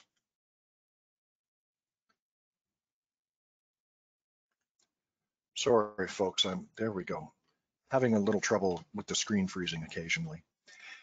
As we moved into that process from February to April, the thing that industry often said to everybody about how they wanted the plan to unfold was, just tell us what you want to protect and we'll protect it. Industry also said that it did not believe that Moose Lake should be special, which essentially means that it was hoping to conduct business as usual within the 10-kilometer zone, with perhaps the addition of protecting discrete elements represented by these little blue circles that were identified by the community. The difficulty with that from the perspective of Fort McKay is that just protecting these little parts ignores the fact that the whole is greater than the sum of its parts and ignores the community's relationship with the land. So this kind of an approach would not have been acceptable to Fort McKay, and we argued quite hard for something else. This is the strategic planning model, the outcome-based model that I referred to 2 slides ago, with the vision, principles, outcomes, management actions, and performance measures. This may look familiar to some of you. I initially learned about this model when I did work with Grant Pearsall at the City of Edmonton to help Edmonton develop its natural areas policy and natural areas network. This is how we went out to work, especially in our public engagement. Some of the key elements of the model that I like in particular is that when you move from the vision through to the outcomes and the performance measures that assess your success on those outcomes, it explains how we are going to do this. How do we implement the vision? We need these principles. Then we identify these outcomes, actions to achieve them, measurements to see if we're being successful. The outcomes very often are identified by issues or risks, so that you can articulate an outcome that would identify an ideal future state in which the risk or the issue was no longer present. And of course, here's the adaptive management feedback loop. Your performance measures indicate whether or not your outcomes are being achieved, and if they're not, then you either make changes to the management actions because they are ineffective, or it may be that your performance measures don't indicate progress is the way you thought, or it may be that your outcome needs to be adjusted. So we have that feedback loop of adaptive management built into the Moose Lake plan on this side of it. Well, there we go. So here was the vision. The Moose Lake Plan will support the exercise of Section 35 rights, which is why we began with rights at the very beginning this morning, traditional land uses and cultural practices, and the transfer of Indigenous knowledge to future generations by members of the Fort McKay First Nation, Fort McKay Métis, and other Indigenous peoples with a historical presence in the Moose Lake area. 2, it will sustain the ecological integrity and naturally occurring biodiversity. And 3, it will provide opportunity for responsibly managed resource development. The principles, I'm not going to go through all of those, but I think the one that's most important is this idea of the policy plus principle, in that we began to identify outcomes for the 10-kilometer special management zone, beginning with existing legislation, regulation, and policy, and then some additional requirements that were necessary in order to achieve the vision. So MLAMP is a outcome-based policy plus plan. And when it is adopted as policy by the government, it then provides direction to regulators, which would include Alberta Environment and Parks under APIA and the Water Act, and the Alberta Energy Regulator for energy projects. We then determined outcomes for each of the following 6 key elements: land and footprint management, air quality, water and wetlands, fish and wildlife, access management and the Moose Lake Trail, and lastly, governance. How will the planning model be used as an evergreen planning tool, and also strengthen the relationship between the province and Fort McKay in the management of the area. This is a little bit abstruse, some of this, but I think it's important to try to get a sense of what it is that we were doing up there and what we were confronted with. The entire 10-kilometer zone is roughly 103,000 hectares. Of that 103,000 hectares, almost 40,000 hectares are inside the Birch Mountains Wildland Provincial Park, where no development would be permitted. A little less than 8,000 hectares are the reserves, where no development would be permitted. leaving a remaining 56,000 hectares, or just over half, in the mixed use area, which is where development would be permissible. Government then moved to a criterion called interior habitat, and the idea was to maintain a certain amount of interior habitat intact to minimize the impact on the ecosystem inside the 10-kilometer zone. So the target overall was to maintain 85% of the entire 10-kilometer zone intact as a measurement that would show that it could sustain the exercise of treaty rights and traditional land uses. Currently, just less than 95% of the park is intact. The reserves are 90% intact. There is a development along the shoreline inside the reserves, which is part of the community. And the mixed use area was just 80% intact, so already below the 85% target. The idea then was that all development would occur inside the mixed use zone that would enable the entire 10-kilometer zone to have an intact interior habitat of 85%. Well, my apologies. What that means then, again, is that of the 103,000 hectares, there should be just less than 90% of intact interior habitat that's present on the landscape now, which is 86.5% for the entire area, which corresponds to a buffered footprint of just less than 14,000 hectares, or 13.5%. Here's our target of 85, which would allow, which would require 88% in 88,000 intact hectares with 15,000 in buffered footprint. That would allow for a 15% disturbance, or an 85% intactness in the entire 100% of the whole 10-kilometer zone. And as I mentioned, this allowable footprint of 15,000 hectares could be concentrated in the mixed use zone. From there, government allocated a certain amount of disturbance to different industrial sectors, which is what they were entitled to individually, up to the aggregate total of 15,000.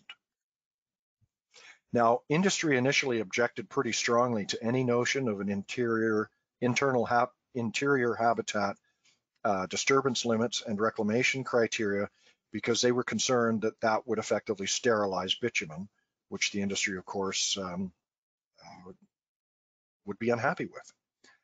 So again, to repeat, it's easier to think of in terms of these diagrams than the charts. The goal is to keep 85% of the landscape intact. The area is currently 86.5% intact, which means that industry, all of the industrial sectors, are permitted from the current disturbance a further disturbance of 1.5%. All development features were calculated with a buffer to account for their broader environmental impact. For those of you who do work in ecosystems, you would be aware of this. It's something they call the edge effect. But the idea is that the impact of a particular feature is not restricted to its specific footprint, but that the footprint, if you will, reverberates into the surrounding area. So in these two diagrams, what you have is the actual infrastructure element, a buffer indicated of 50 meters and a buffer indicated of 200 meters. On the landscape, in oil sands development, SAGD development inside the 10-kilometer zone, this would be your central processing facility. That's the whole footprint of it with a 50-meter and 200-meter buffer. These lines branching off are the pipelines to the different well pads where activity would be undertaken. And the buffer shows the intersecting area, total area of calculated disturbance. In effect, what that means is that interior habitat becomes a biophysical proxy, both for the exercise of treaty rights and for and traditional land uses, and for the condition of the landscape. What this also meant that was fairly important is that because only 1.5% could be disturbed in addition to existing disturbance is that the reclamation of existing legacy disturbance, mostly seismic lines, was essential if operators wanted to move forward to disturb more landscape. So that's enough, move on from there. So with respect to the other outcomes with the other elements, doing work on air, we worked with the notion of wanting to keep clean areas clean, building upon Alberta's clean air strategy, which is this document.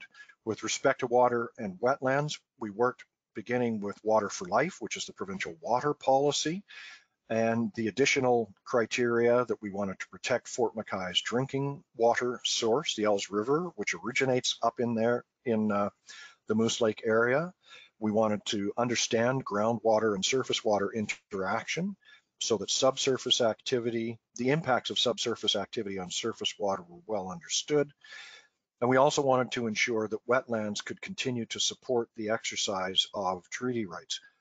In the boreal forest, the indigenous communities that inhabit the boreal forest, wetlands, which are incredibly diverse ecosystems, are extremely important, especially for medicinal, ceremonial, and food plants. Excuse me. Concerning fish and wildlife, we wanted to be able to maintain sufficient fish and wildlife populations, to support the exercise of treaty rights of hunting and fishing, with the understanding as well that the 10 kilometer zone relative to the movement of large animals is a pretty small area. And so whatever management was going to be applied to wildlife had to extend, of course, beyond the 10 kilometer zone, with special attention being paid to the impact within it. We had a number of remote wildlife cameras that we put up there just to try to see what the condition is and what was present up there. And there were a few surprises that emerged. Quite a lot of shots of wolves. This is a wolverine. We've got a lynx here that's camped out on a dam we've got some video of it leaping into the air to catch a passing duck that's pretty spectacular. This is a white-tailed deer. Here's a woodland caribou. We found some elk that showed up, which was a real surprise. Elk are not common in the area, but obviously there are some. We've got lots of bears, again, some wolves, a fox, moose. So having a good understanding of what's presently there would help us to measure the impacts of industry. Then there was the business of access management, which we are still working out even after the approval of the plan, and as I mentioned earlier, governance. Now, a really important event for us was the handing down of the decision from the Court of Appeal in April. The Court of Appeal overturned the AER's approval of the Prosper Rigel project, and that is the first time that an approved project has been overturned in the history of the oil sands. It is, in fact, I think there's only one time in its history that the AER did not grant an approval to a project. The court said that AER and Alberta both took, quote, an unreasonably narrow view of the public interest, particularly given reconciliation. And treaty rights do not typically become part of the conversation in the regulatory process with the AER. The court emphasized that the honor of the Crown, treaty rights, and the cumulative effects of development had to be dealt with more fulsomely in the regulatory process, and the concurring, or one of the panel of three judges, one of the panel of three judges wrote a concurring opinion to the decision to overturn the Prosper Rigel project, in which she said that the honor of the Crown certainly demands more than allowing the Crown to placate Fort McKay while its treaty rights careen into obliteration. That is not honorable, and it is not reconciliation. Pretty strong statement. In the wake of all of that, we continue to work with the province, having conversations through the summer. That's also when we undertook our community consultation with the draft plan that had been tabled in May. And we received news in February of this year that Cabinet had approved the Moose Lake Access Management Plan on the 8th of February. It fits into the hierarchy of provincial land management plans. In this context, of course, the Alberta Land Stewardship Act applies to the entirety of Alberta. The Lower Athabasca Regional Plan applies to this blue area in the northeast corner of the province. That's the first regional land use plan that Alberta adopted. And then within that, you have landscape management plans or sub-regional plans. And it is our hope that during the review of LARP, the 10-year review of LARP, which is scheduled to begin 2022, that the Moose Lake Plan will be formally adopted as a sub-regional plan within the Lower Athabasca Regional Plan. Moving to implementation, there are still some issues that remain. One of those is to determine whether this is this represents a nation-to-nation conversation and agreement. Pardon me. It started certainly that way with Fort McKay petitioning Alberta to protect Moose Lake. There are some niceties still to be worked out in terms of how the plan will be implemented. Obviously, monitoring is important. We have to keep an eye on those performance indicators to ensure that the plan is proceeding as planned. There are also some elements that did not make it into the final plan, which we are discussing with Alberta now. It has been important to Alberta to make sure that Fort McKay appreciates that the plan has been adopted as formal policy. So the plan is not subject to change, but there may be an opportunity to address some of these elements that are still outstanding through the plan's implementation. Lastly, access via the Moose Lake Trail. We have to sort out how to deal with the Moose Lake Trail. AER had assigned through licenses of occupation some of the trail to different developers. Some of those developers are no longer pursuing projects, Total, Cenovus, Canadian Oil and Gas, and so those LOCs either have been surrendered. Two of them are currently in the hands of the Orphan Well Association because the company went into bankruptcy. The Total and Cenovus leases, we're working directly with the companies to have them transferred. I mentioned again just a moment ago that the LARP review is required in 2022. There are four First Nations up in this area, including us. So that's the Athabasca Chipewyan, Fort McKay, Mikisew Cree, and the Chipewyan Prairie Dene, which is just south of Fort McMurray, worked together with AEP in 2018 and portions of 2019 to suggest some amendments that were required for LARP at the time to address the issues that had been raised by the expert review panel. So we had some amendments to the vision that we wanted to acknowledge that the land had to be managed in a way that would support the exercise of the constitutionally protected Section 35 rights. To the three existing pillars that were economic, environmental, and social. We had hoped to have a fourth pillar having to do with Indigenous culture being added as a framework through which to develop further aspects of the plan. And we identified some specific strategic directions that we felt, again, were necessary to protect treaty rights and traditional land uses. Now, that whole process stalled in 2019 prior to the previous election. When the UCP government came into power in the spring of 2019, part of the instruction that Minister Nixon gave to his department is that he wanted to refocus attention and the importance of regional plans.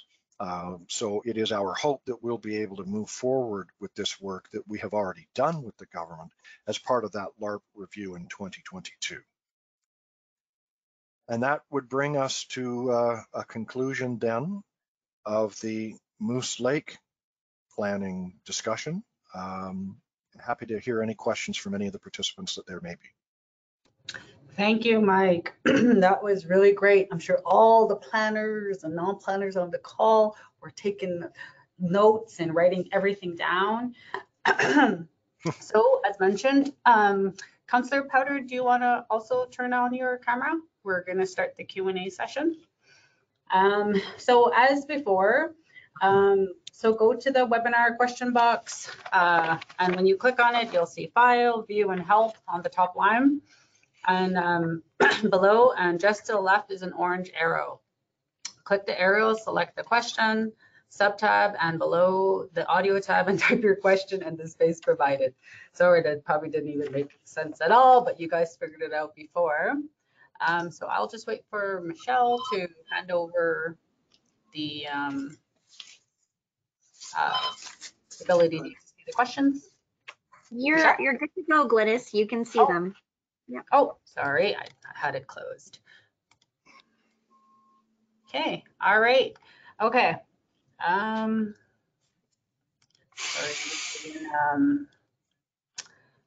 Michelle, I only see the questions from the earlier presentation. That's right. So if you scroll down, that's to the very bottom. You'll see where the new ones are coming in that we haven't, that are new from this portion. Okay, yeah, all right. I still only see, I'll just wait for them to update. Oh, here we go. So you've got two at the very bottom. Yeah. Yep, I see it. I see it. Okay, so so thanks for the presentations. I've worked with First Nation groups when I was in consultant, and now I'm a municipal employee. Always love learning. Oh, okay, so that was a comment from someone on the call today.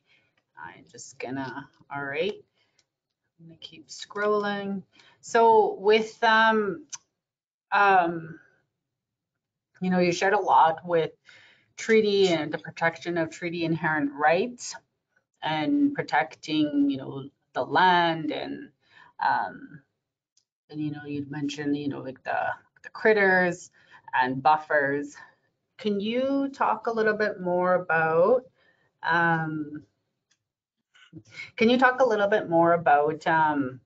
you know, the importance of good engagement developing those buffers? You know, like why you know, why a good process is needed in order to do that, like for the outcome when you were developing those? Why a good process? Well, I believe that Well, this Glynis is go that, ahead, Councillor. Sorry.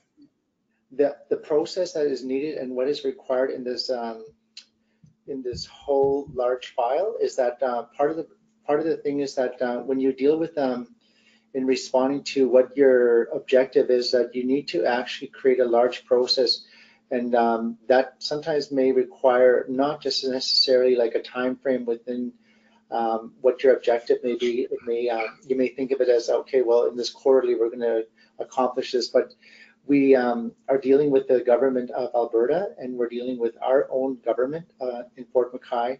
So there's necessarily no timelines within this objective. So this process that we're trying to create and all that, it's really needed in order to meet our needs and our goals and our vision, specifically from our elders and our members and with Chief and Council. And in order to address and meet those needs, this process needs to be tight. It needs to be strategic, and it needs to meet the needs of what we are trying to accomplish. Mike, you may want to pipe in here just as part of the answer.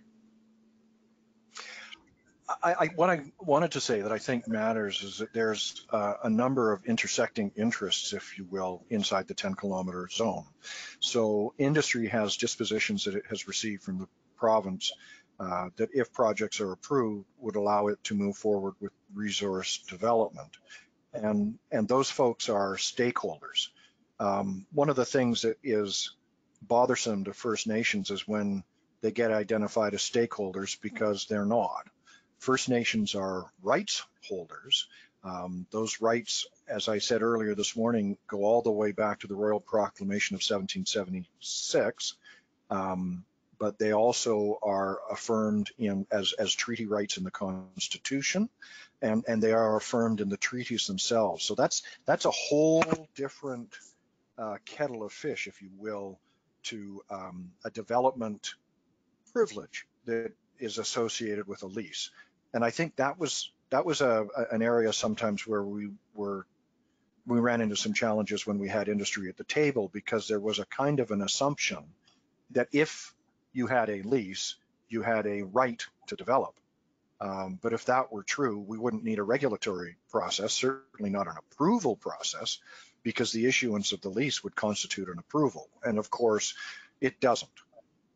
So an oil sands company or a forestry company's quote unquote rights associated with the disposition are maybe not as strong as they've argued in the past, and they're certainly not the same as the treaty rights that are held by First Nations. So we had to have a conversation to understand that. And then it was really important, which is why I was gratified when everybody agreed to use the outcome model. We had to be in agreement on what the target was. And if we knew what the outcome was going to be, which is what Councillor Powder was addressing, where is it that we want to get to go? If we could get everyone to agree on the outcomes, then figuring out the management actions and the performance measures to achieve those outcomes was, I think, much simpler than it was trying to identify what the plan looked like in 2018, when industry accused it of being so much more restrictive. There is greater flexibility in an outcome-based plan because the targets are there for everybody. How you achieve those targets, there might be different ways to do that. So there's an opportunity for industry to innovate, but there's also more opportunity then for industry to collaborate because we're all there together.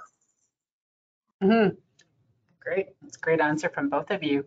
So when you are, as we are asserting our rights every day as First Nations, so when you're asserting the rights of the Fort McKay First Nation, so what are, I guess, like some of your, like some of your tools, because it might be somewhat, stressful. Obviously, there's lots of more benefit. Like, what are some of the tools that you're using to manage that? That's the question.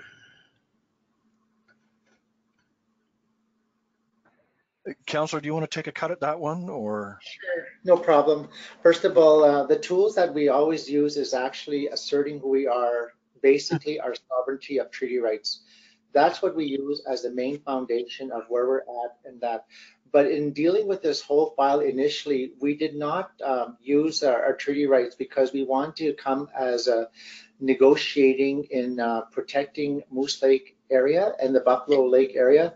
We want to work at that, and we also want to respect that there is policies, there is procedures in place by the government of Alberta that's in place, and we want to work with that. And under the Alberta Energy Regulations, there is that application process to develop land and for industry, and so we're the interveners. And when we're the interveners, we want to intervene where, our objective came out to be that we want to protect and preserve the Moose Lake area, and that development was encroaching to the area of the lakes quite closely and to our reserves. So we wanted to go through the process of the AER, and we did not want to go through litigation because of the fact that we want to negotiate and work under those terms.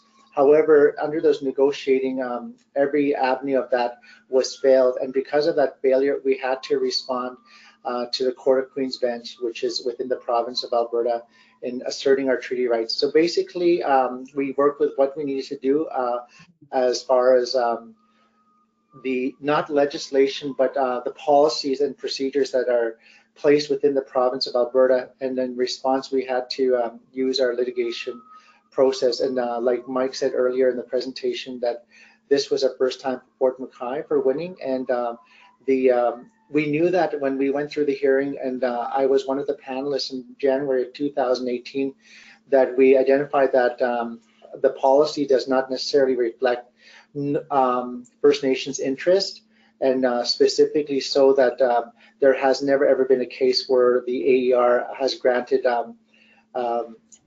any First Nations who have applied under the Alberta Energy Regulation application that they ever won a case, and as a result of that, we were one of those people again that we didn't win. So we took a different approach back in 2019, and it was in the fall that we responded and put a document together, and we were the litigators, and we responded to that. Hopefully that helps, Mike, and maybe you don't have to answer that question.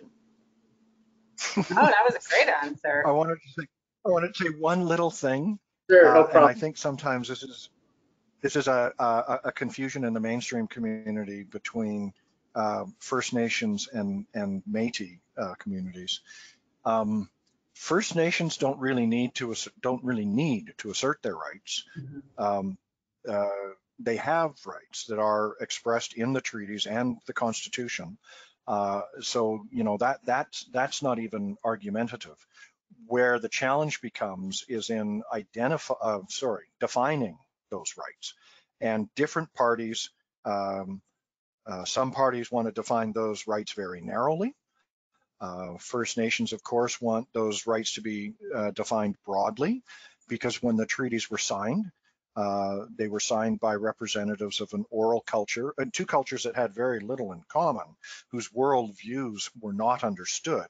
And because they were written in English from a Eurocentric point of view, the treaties represent, from First Nations perspective, a very narrow understanding of what rights are. And that's why the courts have become increasingly engaged since about the mid 80s or 90s in helping to define what the rights really are from an improved understanding of what the perspectives of the signatory parties would have been at the time.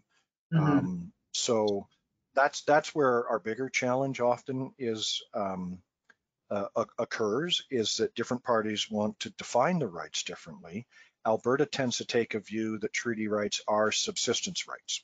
So what you can eat, you know, fish hunt, trapping is acknowledged. So you know, trapping for trade and for clothing, gathering of plants, but all of those things, as I said earlier, are expressions of a way of life. So that's the central conversation now. Yes, no, I agree with both of what you guys shared on that. So with the Moose Lake area and its current access, there seems to be limited roadway infrastructure. Are there plans to improve the access?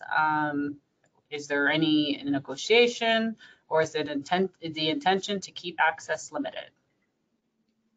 Currently, the Fort McKay First Nation actually built the road a few years ago, so that we actually have a seasonal road. It's a winter road at the moment, and we are looking at we haven't really contemplated or having discussion of a year-round road, but we do have access year-round where our members get through there by using other terrain vehicles and that. And so as far as this is actually in the works with the government of Alberta and industry, this is actually all a project solely done by Fort McKay First Nation, and we have not reached out to the government of Alberta or industry or our partners or stakeholders as far as building in that road.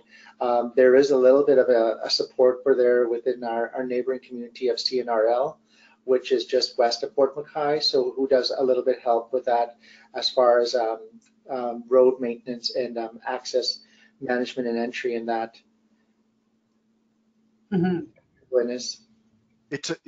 It's a bit of a double-edged sword. As Councillor Powder said, access during the summers in particular tends to be on all-terrain vehicles. It's simpler in the winter if you jump on your skidoo. For our elders who can't handle transportation in either of those modes, when they get up there for seasonal berry picking and other events, we usually charter a helicopter. Cool. Now, it would be nice for the community if access was less complicated, but I think anybody who's familiar with fishing in the east slopes of the Rockies, if you make access easier everybody wants to use it. Mhm. And while there's a potential, for people making making use of an improved access, they're not headed to the Moose Lake Reserves and can't come to the Moose Lake Reserves without the invitation of the nation. But between Fort McKay and the Moose Lake Reserves, it is Crown land, and it is challenging to prohibit access to Crown land. So the whole matter of what constitutes a trail, how it may change over time. Councillor Powder had said that we've worked out a winter road if we wanted to do something year round. It's still up in the air, because the idea here is not to create a new highway Mhm. for the general public to be tearing up and down. Okay, awesome, thanks. So you shared, and it appears to be lots of litigation, and most likely not the preferred method to get parties to the table. Were you successful with attempts to mediate regarding the Moose Lake project? I Yes. believe that Fort McKay was successful in their attempt and their response. However, as far as what we want to proceed with in actually getting to the goal of 10 kilometers, we didn't get that 10 kilometers as it kept getting dismissed and dismissed. So yes, we were successful in that way where Fort McKay First Nation presented their position and their stance on what we wanted to get to our goal of our objective. But as far as the response, we were not successful in that way. And so that's why we had to go through a major, I could say, milestone as far as the time limit in from 2002 until last year, when it was ruled in our favor on the court case. But it was something that Fort McKay did not want to go through the litigation where we want to work with the government of Alberta. So we were successful in some ways we were not. So in trying to meet the challenges, we had no other options but to litigate, and that's where we're at. But Fort McKay's platform and our success has always never to be adversarial, but to create partnership. And that's what our success has always been based on, and our motto is to have good relationship. And in the language of Cree, would be Wakutuan, like Miu Wakutuan, that means good relationship. So that's where we're at. But thank you so much, Glynis. Yes, was there anything you want to add, Mike? No? No. So this one, just a quick question. For the leased lands within the 10-kilometer buffer, can disturbances, i.e. pipelines, be relocated outside of that area? The question is, would it be relocated? Yeah, outside of the area. They Prosper actually withdrew their application and they stopped the project.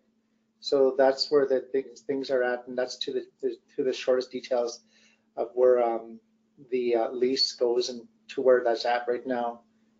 But there are other leaseholders in the area, in the region, near Buffalo Lake and Moose Lake, and most of them have not. None of them have withdrawn, just Prosper. There was a change, though, and Councillor Powder was talking about Fort McKay's goal initially to be to negotiate, not litigate.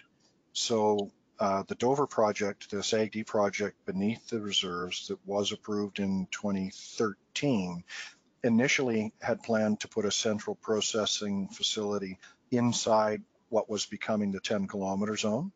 And it was through discussions with Fort McKay that the company agreed to relocate its central processing facility outside that zone.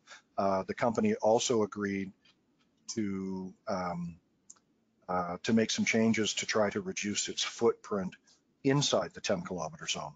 Mm-hmm. So yes, I mean, there have been opportunities where negotiation directly with a proponent has been successful. Mm-hmm. Okay. All right. So thank you for sharing and experiences and with these very important lands. The determination to protect and preserve these lands is needed across Alberta and all Canada. So the question is, have you had the opportunity to collaborate with or obtain assistance with assistance with federal departments such as Health Canada, SARA, Migratory Birds, just to name a few.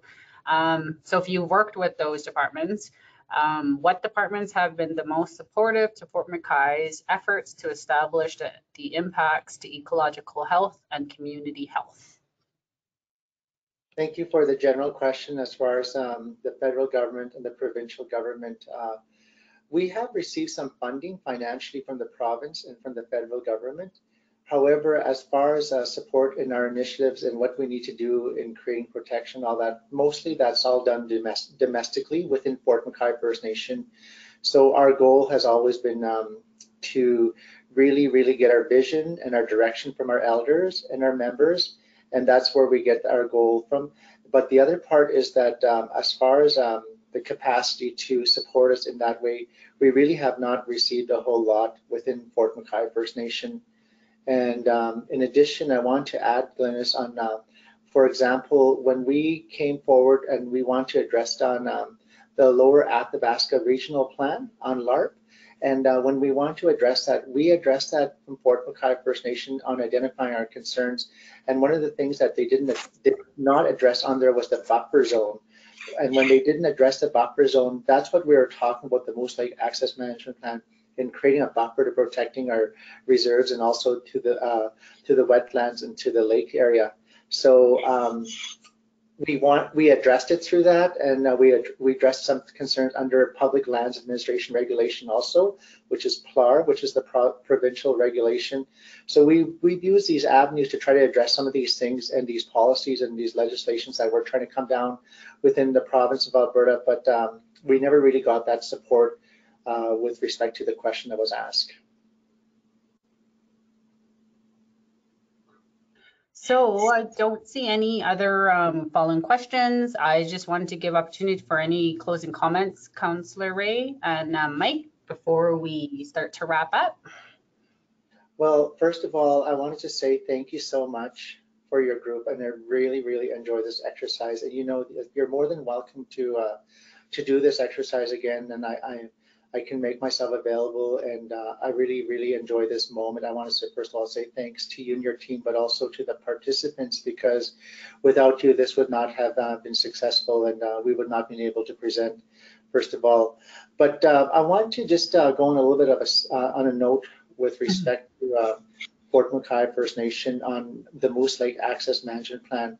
You know, despite that we won the case through the courts and that, we got to understand that the Moose Lake Access Management Plan is a mere policy. It's not a piece of legislation. It's a policy that we use and how we are to work out our arrangements with respect to the government of Alberta and the Fort McKay First Nation government, and sorry, just my battery is getting a little bit low, but that's okay. Anyway, so this is a mere policy, as I was saying. It's not a piece of legislation.